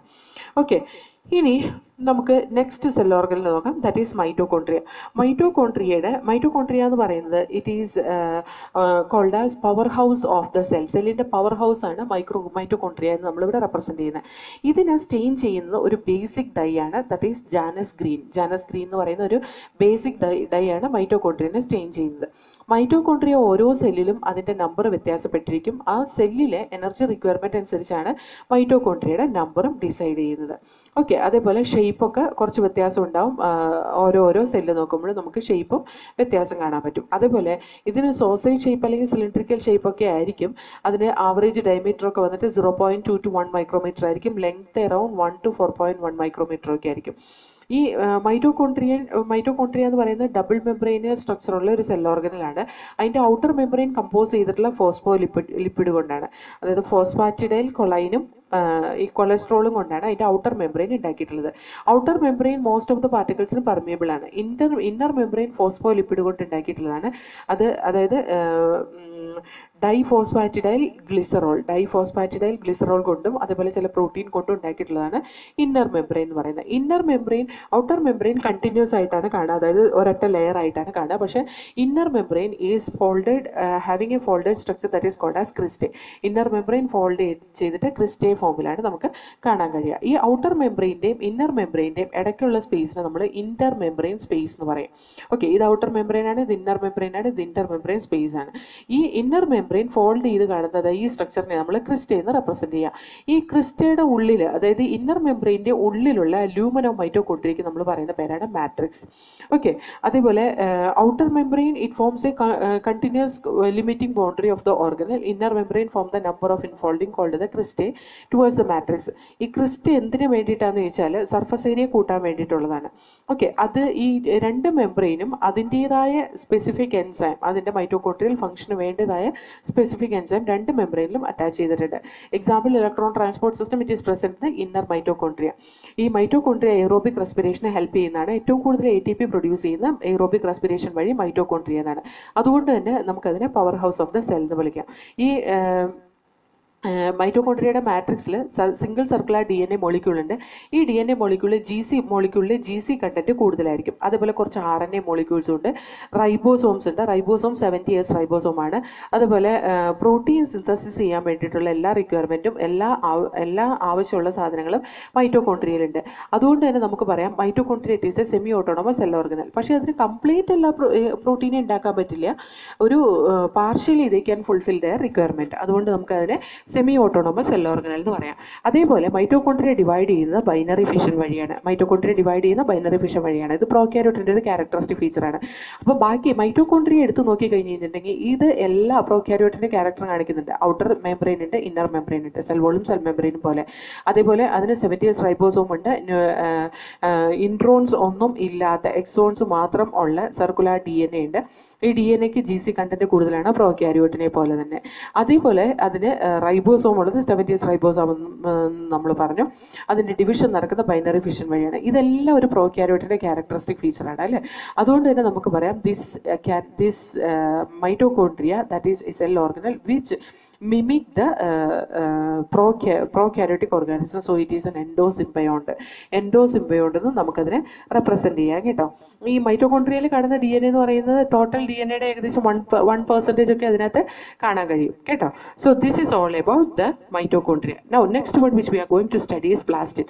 പ്ലാസ്റ്റിഡ് ആണ് ഏറ്റവും വലിയ സെൽ ഓർഗനൽ എന്ന് പറയുന്നത്. പക്ഷേ പ്ലാസ്റ്റിഡ് എന്തിനകത്ത് മാത്രമേ ഉള്ളൂ? പ്ലാന്റ്സിലും യൂഗ്ലിനോയിഡ്സിലും ഒക്കെ മാത്രമേ പ്ലാസ്റ്റിഡ് ഉള്ളൂ. ഓക്കെ, ഈ പ്ലാസ്റ്റിഡ് നമുക്ക് സാധാരണ മൈക്രോസ്കോപ്പിൻ്റെ അടിയിൽ വെച്ചാൽ നോക്കിയാൽ തന്നെ നമുക്ക് കാണാൻ കഴിയുന്നതാണ്. ഓക്കെ, ഈ പ്ലാസ്റ്റിഡിൽ പല കളേഴ്സ് അസോസിയേറ്റ് ചെയ്തിട്ടുണ്ട് ഉള്ളത് കൊണ്ട് പ്ലാന്റ്സിന്റെ പല പാർട്സിനും പല കളേഴ്സ് കൊടുക്കുന്നത് ഈ പറയുന്ന പ്ലാസ്റ്റിഡാണ്. Based on the type of pigment plastid again it is classified in to 3 different groups as chloroplast, chromoplast and leucoplast. Chloroplast എന്ന് പറയുന്ന ക്ലോറോഫിൽ പിഗ്മെന്റ് ഉള്ളതിനെയാണ് ക്ലോറോപ്ലാസ്റ്റ് എന്ന് പറയുന്നത്. ക്രോമോപ്ലാസ്റ്റ് എന്ന് പറയുന്ന അതർ പിഗ്മെന്റ്സ്, ഇപ്പൊ ലൈക്കോപ്പിൻ എന്ന് പറയുന്ന പിഗ്മെന്റ്, അത് ടൊമാറ്റോയ്ക്ക് കളർ കൊടുക്കുന്ന പിഗ്മെന്റ് ആണ് ലൈക്കോപ്പിൻ. ആന്തോസൈനിൻ എന്ന് പറയുന്ന പിഗ്മെന്റ്, അത് എന്തിന് കളർ കൊടുക്കുന്ന, ഫ്ലവറിന് കളർ കൊടുക്കുന്ന വാട്ടർ സൊല്യൂബിൾ പിഗ്മെന്റ് ആണ്. അതൊക്കെ ഇരിക്കുന്ന ക്രോമോപ്ലാസ്റ്റിലാണ്. ല്യൂക്കോപ്ലാസ്റ്റ് എന്ന് പറയുന്നത് നമുക്കറിയാം ഫുഡ് സ്റ്റോറേജിന് വേണ്ടിയിട്ടുള്ള ഒരു കളർലെസ് പ്ലാസ്റ്റിഡ് ആണ്. അത് 3 തരത്തിലുണ്ട്: അമൈലോപ്ലാസ്റ്റ്, ഇലയോപ്ലാസ്റ്റ് ആൻഡ് അലൂറോപ്ലാസ്റ്റ്. അമൈലോപ്ലാസ്റ്റ് എന്ന് പറയുന്ന കാർബോഹൈഡ്രേറ്റ് സ്റ്റോർ ചെയ്ത് വെക്കുന്നതാണ്. Potato is an example for that. ഇലയോപ്ലാസ്റ്റ് എന്ന് പറയുന്നത് ഓയിൽ സ്റ്റോർ ചെയ്ത് വെക്കുന്നതാണ്. എക്സാമ്പിൾ ഫോർ ദാറ്റ് ഈ സോയാബീൻ. ആൻഡ് അലൂറോപ്ലാസ്റ്റ് എന്ന് പറയുന്നത് പ്രോട്ടീൻ സ്റ്റോർ ചെയ്ത് വെക്കുന്നതാണ്. So an example for this protein storage is P. Okay, pea seed. In that we can see the protein storage. അതേപോലെ ക്ലോറോപ്ലാസ്റ്റിന്റെ ഡീറ്റെയിൽ സ്ട്രക്ചർ നോക്കിയാൽ chloroplast it is covered by A double മെംബ്രെയിനിയസ് structure. Outer മെംബ്രെയിനും inner മെംബ്രെയിനും ഉണ്ട്. അതിൻ്റെ ഉള്ളിൽ മെംബ്രെയിനിയസ് പോർഷനും ഉണ്ട്, അതേപോലെ തന്നെ liquid പോർഷനും ഉണ്ട്. മെംബ്രെയിനിയസ് പോർഷനെ നമ്മൾ തൈലക്കോയിഡ് മെംബ്രെയിൻ എന്ന് പറയും, ലിക്വിഡ് പോർഷനെ നമ്മൾ അതിൻ്റെ സ്ട്രോമ എന്ന് പറയും. Okay, so here thylakoid membranes എല്ലാം ഡിസ്ക് ഷേപ്പിലുള്ള തൈലക്കോയിഡ് മെംബ്രെയിൻസ് എല്ലാം ഒരു സ്റ്റാക്ക് ഓഫ് കോയിൻ അറേഞ്ച് ചെയ്തേക്കുന്ന പോലെയാണ് കാണുക. അതിന് ഓരോ ബണ്ടിലും നമ്മൾ പറയുന്ന ഗ്രാന എന്നാണ്. അതേപോലെ തന്നെ ഈ ക്ലോറോപ്ലാസ്റ്റ് ഓരോ സെല്ലിലും ഓരോ തരത്തിലുള്ള ഓർഗാനിസത്തിലും വ്യത്യാസപ്പെട്ടിരിക്കും. ക്ലാമിഡോമോണാസ് എന്നൊക്കെ പറയുന്ന ഒരു സിംഗിൾ സെല്ലുലാർ ആൽഗയാണ്. അതിൻ്റെയൊക്കെ കേസിൽ ആകെ ഒരു ക്ലോറോപ്ലാസ്റ്റ് മാത്രമേ ഒരു സെല്ലിനകത്ത് കാണുള്ളൂ. പക്ഷേ സാധാരണ ഗ്രീൻ ആൽഗയിൽ ഏകദേശം 20 to 40 ക്ലോറോപ്ലാസ്റ്റ് ഒരു മീസോഫിൽ സെല്ലിനകത്ത് സാധാരണയായിട്ട് കാണാറുണ്ട്. ക്ലോറോപ്ലാസ്റ്റിന്റെ സൈസ് നോക്കിയാൽ 5 to 10 micrometer width and 2 to 4 micrometer 5 to 10 micrometer length and 2 to 4 micrometer width ആണ് നമുക്ക് ക്ലോറോപ്ലാസ്റ്റിനെ കാണാൻ കഴിയുക. ഇതിൻ്റെ തൈലക്കോയിഡ് മെംബ്രെയിനിയസ് പോർഷനിലാണ് എന്ത് നടക്കുക, ലൈറ്റ് റിയാക്ഷൻ നടക്കുക. അതുകൊണ്ട് തന്നെ മെംബ്രെയിനിയസ് പോർഷനിൽ ക്വാണ്ടസോംസ് അറേഞ്ച് ചെയ്തിട്ടുണ്ട്. ക്വാണ്ടസോംസ് എന്ന് പറഞ്ഞു കഴിഞ്ഞിട്ടുണ്ടെങ്കിൽ ലൈറ്റ് ഹാർവെസ്റ്റിംഗ് കോംപ്ലക്സസ് ആണ്. ലൈറ്റ് ഹാർവെസ്റ്റിംഗ് കോംപ്ലക്സസ് ലൈറ്റിനെ അബ്സോർബ് ചെയ്യാൻ ഹെൽപ്പ് ചെയ്യും. അതുകൊണ്ട് തന്നെ ലൈറ്റിനെ അബ്സോർബ് ചെയ്യുന്ന റീജിയൻ എന്ന് പറയുന്നത് ഈ പറയുന്ന തൈലക്കോയിഡ് മെംബ്രെയിൻ റീജിയൻ ആണ്. അതേപോലെ ഇതിൻ്റെ സ്ട്രോമ റീജിയൻ അല്ലെങ്കിൽ ഫ്ലൂയിഡ് പോർഷനിലാണ് ഡാർക്ക് റിയാക്ഷൻ നടക്കുന്നത്. ഡാർക്ക് റിയാക്ഷൻ എന്ന് പറയുന്നത് അവിടെ ഗ്ലൂക്കോസ് സിന്തസിസ് ആണ്. അതായത് കാർബൺ ഡൈ ഓക്സൈഡ് ആക്സെപ്റ്റ് ചെയ്ത് കാർബൺ ഡൈ ഓക്സൈഡ് അബ്സോർബ് ചെയ്ത് വാട്ടറും കൂടി കമ്പൈൻ ചെയ്ത് അത് ഗ്ലൂക്കോസ് മോളിക്യൂളായിട്ട് മാറുന്ന പ്രോസസ്സ് നടക്കുന്ന സ്ട്രോമ റീജിയനകത്താണ്. ഓക്കെ, അതേപോലെ ഈ ഗ്രാനാസ് തമ്മിൽ ഇന്റർകണക്ട് ചെയ്തിട്ട് നമുക്ക് സ്ട്രോമ ലെമല്ല എന്ന് പറയുന്ന വേറൊരു സ്ട്രക്ചർ നമുക്ക് കാണാൻ കഴിയും. അതേപോലെ ക്ലോറോപ്ലാസ്റ്റിന്റെ ഉള്ളിൽ അവർക്ക് വേണ്ട DNA-യും RNA-യും അതുപോലെ റൈബോസോംസും ഉണ്ട്. സാധാരണ ഇതിൻ്റെ ഉള്ളിലും മൈറ്റോകോൺട്രിയയിലെ പോലെ തന്നെയാണ് DNA മോളിക്യൂൾ. ഹിസ്റ്റോൺ പ്രോട്ടീൻ ഇല്ലാത്ത DNA മോളിക്യൂളാണ്. അതുപോലെ circular double standard circular DNA മോളിക്യൂളാണ്, single മോളിക്യൂളാണ്. Exons introns ഒന്നും ഉണ്ടാവില്ല, എക്സോൺസ് മാത്രമേ ഉണ്ടാവുള്ളൂ. അതേപോലെ ഈ DNA which is present inside this one will be having more GC content. മറ്റേ മൈറ്റോകോൺട്രിയയിലെ പോലെ തന്നെയാണ് ഇവർക്കും GC കണ്ടന്റ് കൂടുതലായിരിക്കും. Ribosome which is present inside this ഈ 70S റൈബോസോം, അത് 80S റൈബോസോം അല്ല അതിൻ്റെ ഉള്ളിൽ കാണാം. Okay, so this is all about the chloroplast. ഇനി ക്രോമോപ്ലാസ്റ്റിനെ പറ്റിയിട്ട് നമ്മൾ കുറച്ചും കൂടി പറയുകയാണെങ്കിൽ red colour of tomato is due to the presence of chromoplast, that is due to presence of lycopene in the chromoplast. Chromoplast സാധാരണ പെരികാർപ്പിലും പെറ്റൽസിലും ഒക്കെയാണ് ക്രോമോപ്ലാസ്റ്റി എന്നുള്ള കളറ് എക്സ്പ്രസ് ചെയ്യുക. ഓക്കെ, അതേപോലെ ആന്തോസൈനിൻ ഒരിക്കൽ ചോദിച്ച ക്വസ്റ്റ്യൻ ആണ് കേട്ടോ. ആന്തോസൈനിൻ it is A water soluble pigment which give colour to flowers.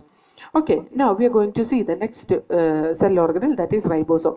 Ribosome എന്ന് പറയുന്ന ഗ്രാനുലാർ സ്ട്രക്ചർ ആണ്. അത് ഫസ്റ്റ് ഒബ്സർവ് ചെയ്ത് ഇലക്ട്രോൺ മൈക്രോസ്കോപ്പിന്റെ അടിയിലാണ്. It is A dense particle by it is observed by George പാലഡ് എന്ന് പറയുന്ന സയന്റിസ്റ്റ് 1953 റൈബോസോം കണ്ടുപിടിച്ചത്. അത് ഇലക്ട്രോൺ മൈക്രോസ്കോപ്പ് കണ്ടുപിടിച്ചതിന് ശേഷമാണ് ഈ ribosome it is composed of ribonucleic acid and protein ആണ്. അതുകൊണ്ട് തന്നെ നമ്മളതിനെ റൈബോന്യൂക്ലിയോ പ്രോട്ടീൻ എന്ന് പറയും. റൈബോസോംസ് പ്രോക്യാരിയോട്ടിക് ഓർഗാനിസത്തിൽ 70S റൈബോസോം ആണെങ്കിൽ യൂക്യാരിയോട്ടിക് ഓർഗാനിസത്തിൽ അത് 80S റൈബോസോം ആണ്. ഈ 70S റൈബോസോമിൽ 2 സബ് യൂണിറ്റ് ആണുള്ളത്, 50 and 30S സബ് യൂണിറ്റ് ആണ്. സാധാരണ പ്രോക്യാരിയോട്ടിക് ഓർഗാനിസത്തിലും അതുപോലെ മൈറ്റോകോൺട്രിയ, ക്ലോറോപ്ലാസ്റ്റ് എന്നീ സെൽ ഓർഗനലിലും മാത്രമാണ് 70S റൈബോസോം കാണുക.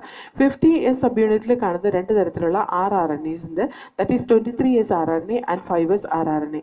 ആൻഡ് 30S സബ് യൂണിറ്റിൽ കാണുന്ന rRNA എന്ന് പറയുന്നത് 16S rRNA ആണ്. 16S rRNAക്ക് ഒരു ഫംഗ്ഷൻ ഉണ്ട്, അത് ഞാൻ പിന്നീട് പറഞ്ഞുതരാം കേട്ടോ. ഇനി നമ്മൾ നോക്കിയാൽ പ്രോകാരിയോട്ടിക് ഓർഗാനിസത്തിന്റെ കേസിലാണെങ്കിൽ 70S റൈബോസോമാണ് കാണുക, യൂകാരിയോട്ടിന്റെ കേസിലാണെങ്കിൽ 80S റൈബോസോം ആയിരിക്കും കാണുക. അതേപോലെ 2 sub unit of ribosome join ചെയ്താൽ മാത്രമേ അതിന്റെ ഫംഗ്ഷൻ എഫിഷ്യന്റ് ആയിട്ട് നടക്കുള്ളൂ. അതിന് വേണ്ടിയിട്ട് ഇത് ജോയിൻ ചെയ്യിപ്പിക്കാൻ വേണ്ടിയിട്ട് minimum concentration of 0.001 molar magnesium is required. 0.001 molar magnesium it is required for the joining of 2 ribosome sub unit. Okay, this is all about the ribosome. Now we are going to see the next portion, that is cytoskeleton. Cytoskeleton is a network of filamentous protein structure which is present inside the cytoplasm. അതിനെല്ലാം കൂടി കൂടിയിട്ടാണ് നമ്മൾ cytoskeleton എന്ന് പറയാം. സൈറ്റോസ്കെലറ്റനിൽ involve ആയിട്ടുള്ള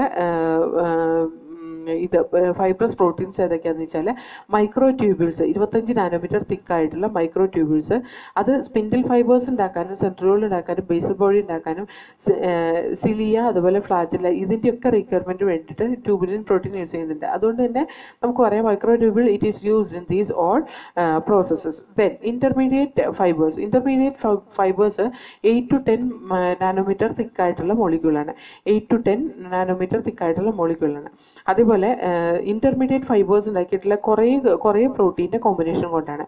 micro filaments it is 8 nanometre diameter ഉള്ളതാണ് ഈ micro filaments ഉണ്ടാക്കിയിട്ടുള്ളത്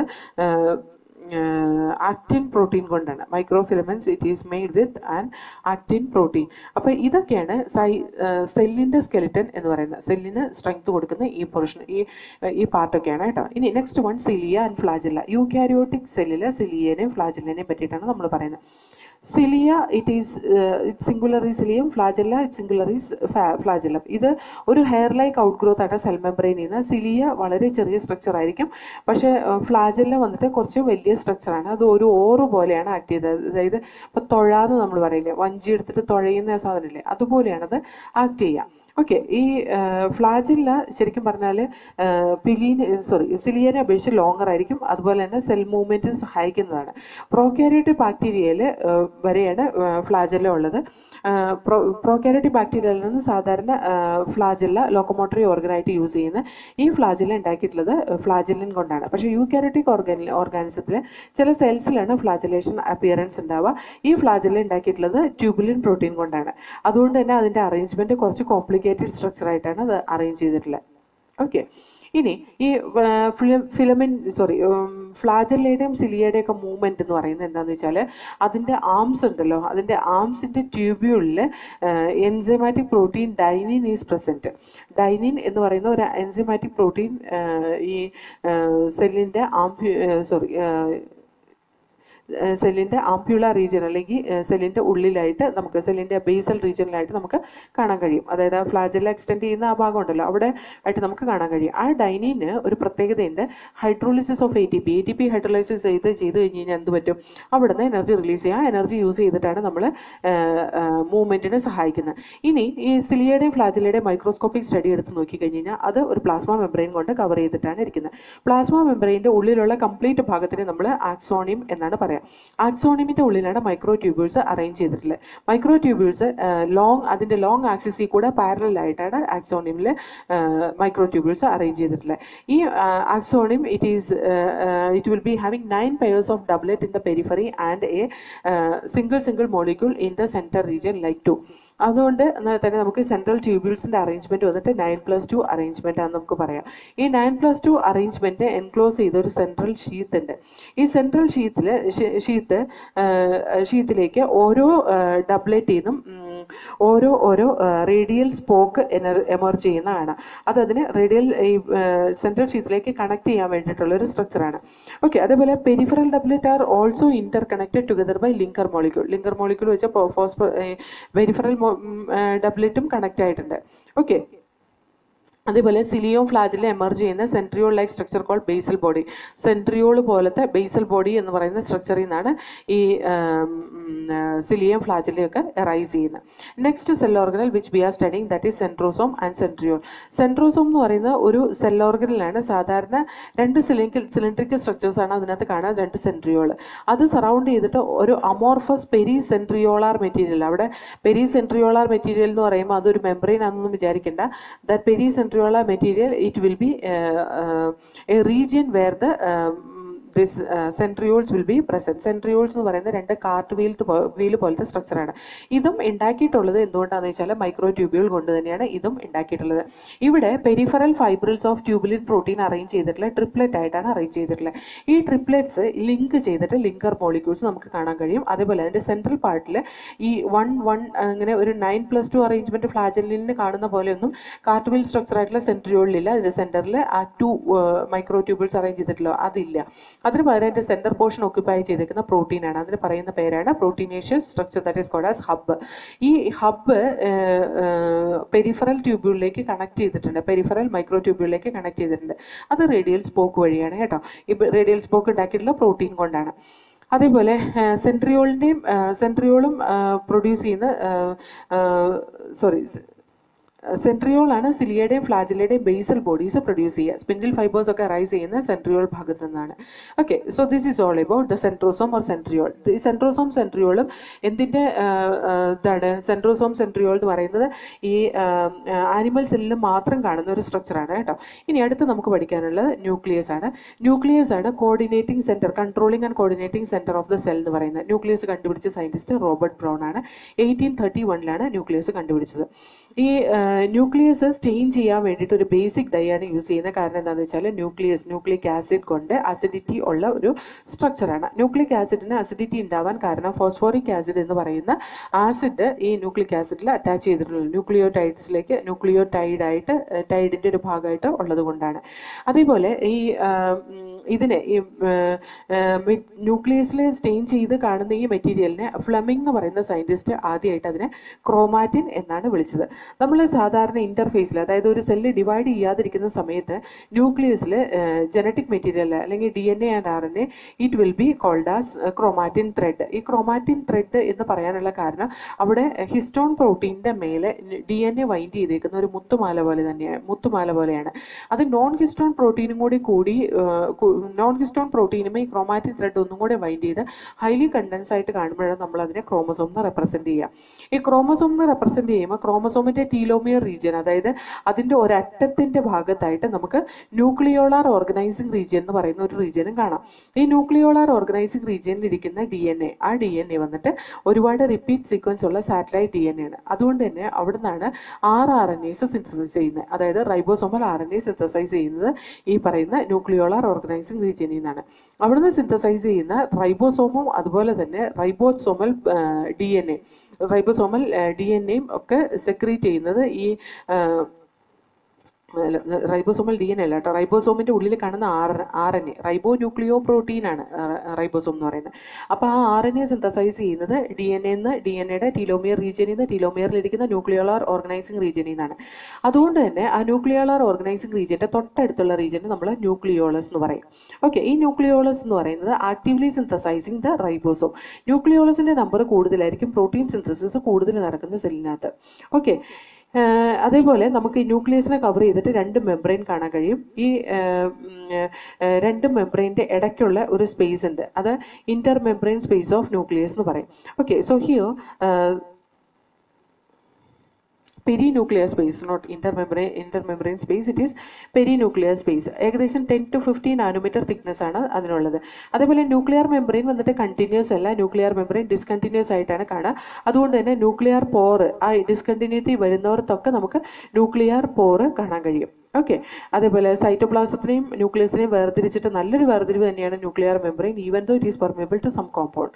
ചില കോമ്പൗണ്ട് അതിൽ കൂടെ പെർമിയബിൾ അല്ലെങ്കിൽ ന്യൂക്ലിയസിന്റെ ആവശ്യത്തിന് വേണ്ടിയിട്ടും അതുപോലെ തന്നെ സൈറ്റോപ്ലാസത്തിന്റെ ആവശ്യത്തിന് വേണ്ടിയിട്ടുള്ള സാധനങ്ങൾ സിന്തസൈസ് ചെയ്യുന്ന പുറത്തേക്കും അകത്തേക്കും ഒന്നും പോകില്ല അല്ലേ. അതിന് വേണ്ടിയിട്ടാണ് അവിടെ ന്യൂക്ലിയർ പോറുള്ളത്. അതായത് ശരിക്കും പറഞ്ഞാൽ ഈ DNA RNA ഉണ്ടായിക്കഴിഞ്ഞാൽ RNA പുറത്തേക്ക് ഇറങ്ങിയിട്ടാണ് ട്രാൻസ്ലേഷൻ ചെയ്യുക. അപ്പോൾ ഈ RNAക്ക് പുറത്തേക്ക് ഇറങ്ങണമെങ്കിൽ എന്ത് വേണം? ഇതിൽ കൂടെ ഒരു ഗ്യാപ്പ് ഉണ്ടെങ്കിൽ മാത്രമാണ് പുറത്തേക്ക് ഇറങ്ങാൻ പറ്റുള്ളൂ. അതേപോലെ തന്നെയാണ് ഈ DNA റിപ്ലിക്കേറ്റ് ചെയ്യുന്ന സമയത്ത് DNA റിപ്ലിക്കേറ്റ് ചെയ്യുന്ന സമയത്ത് പുതിയൊരു DNA കോപ്പി ഉണ്ടാവാൻ വേണ്ടിയിട്ട് DNA പോളിമറൈസ് എൻസൈം ഒക്കെ വേണം. ഈ DNA പോളിമറൈസ് എൻസൈം എവിടെയാണ് സിന്തസൈസ് ചെയ്യുന്നത്? സൈറ്റോപ്ലാസ്റ്റിലാണ്. അവിടുന്ന് എങ്ങോട്ട് കയറണം? നമ്മുടെ ന്യൂക്ലിയോപ്ലാസത്തിൻ്റെ ഉള്ളിലേക്ക് കയറണം. ന്യൂക്ലിയോപ്ലാസം എന്ന് പറയുന്ന ന്യൂക്ലിയസിൻ്റെ ഉൾഭാഗത്തിനെ, ആ ഫ്ലൂയിഡ് നേച്ചറുള്ള ഭാഗത്തിനെയാണ് നമ്മൾ ന്യൂക്ലിയോപ്ലാസം എന്ന് പറയുന്നത്.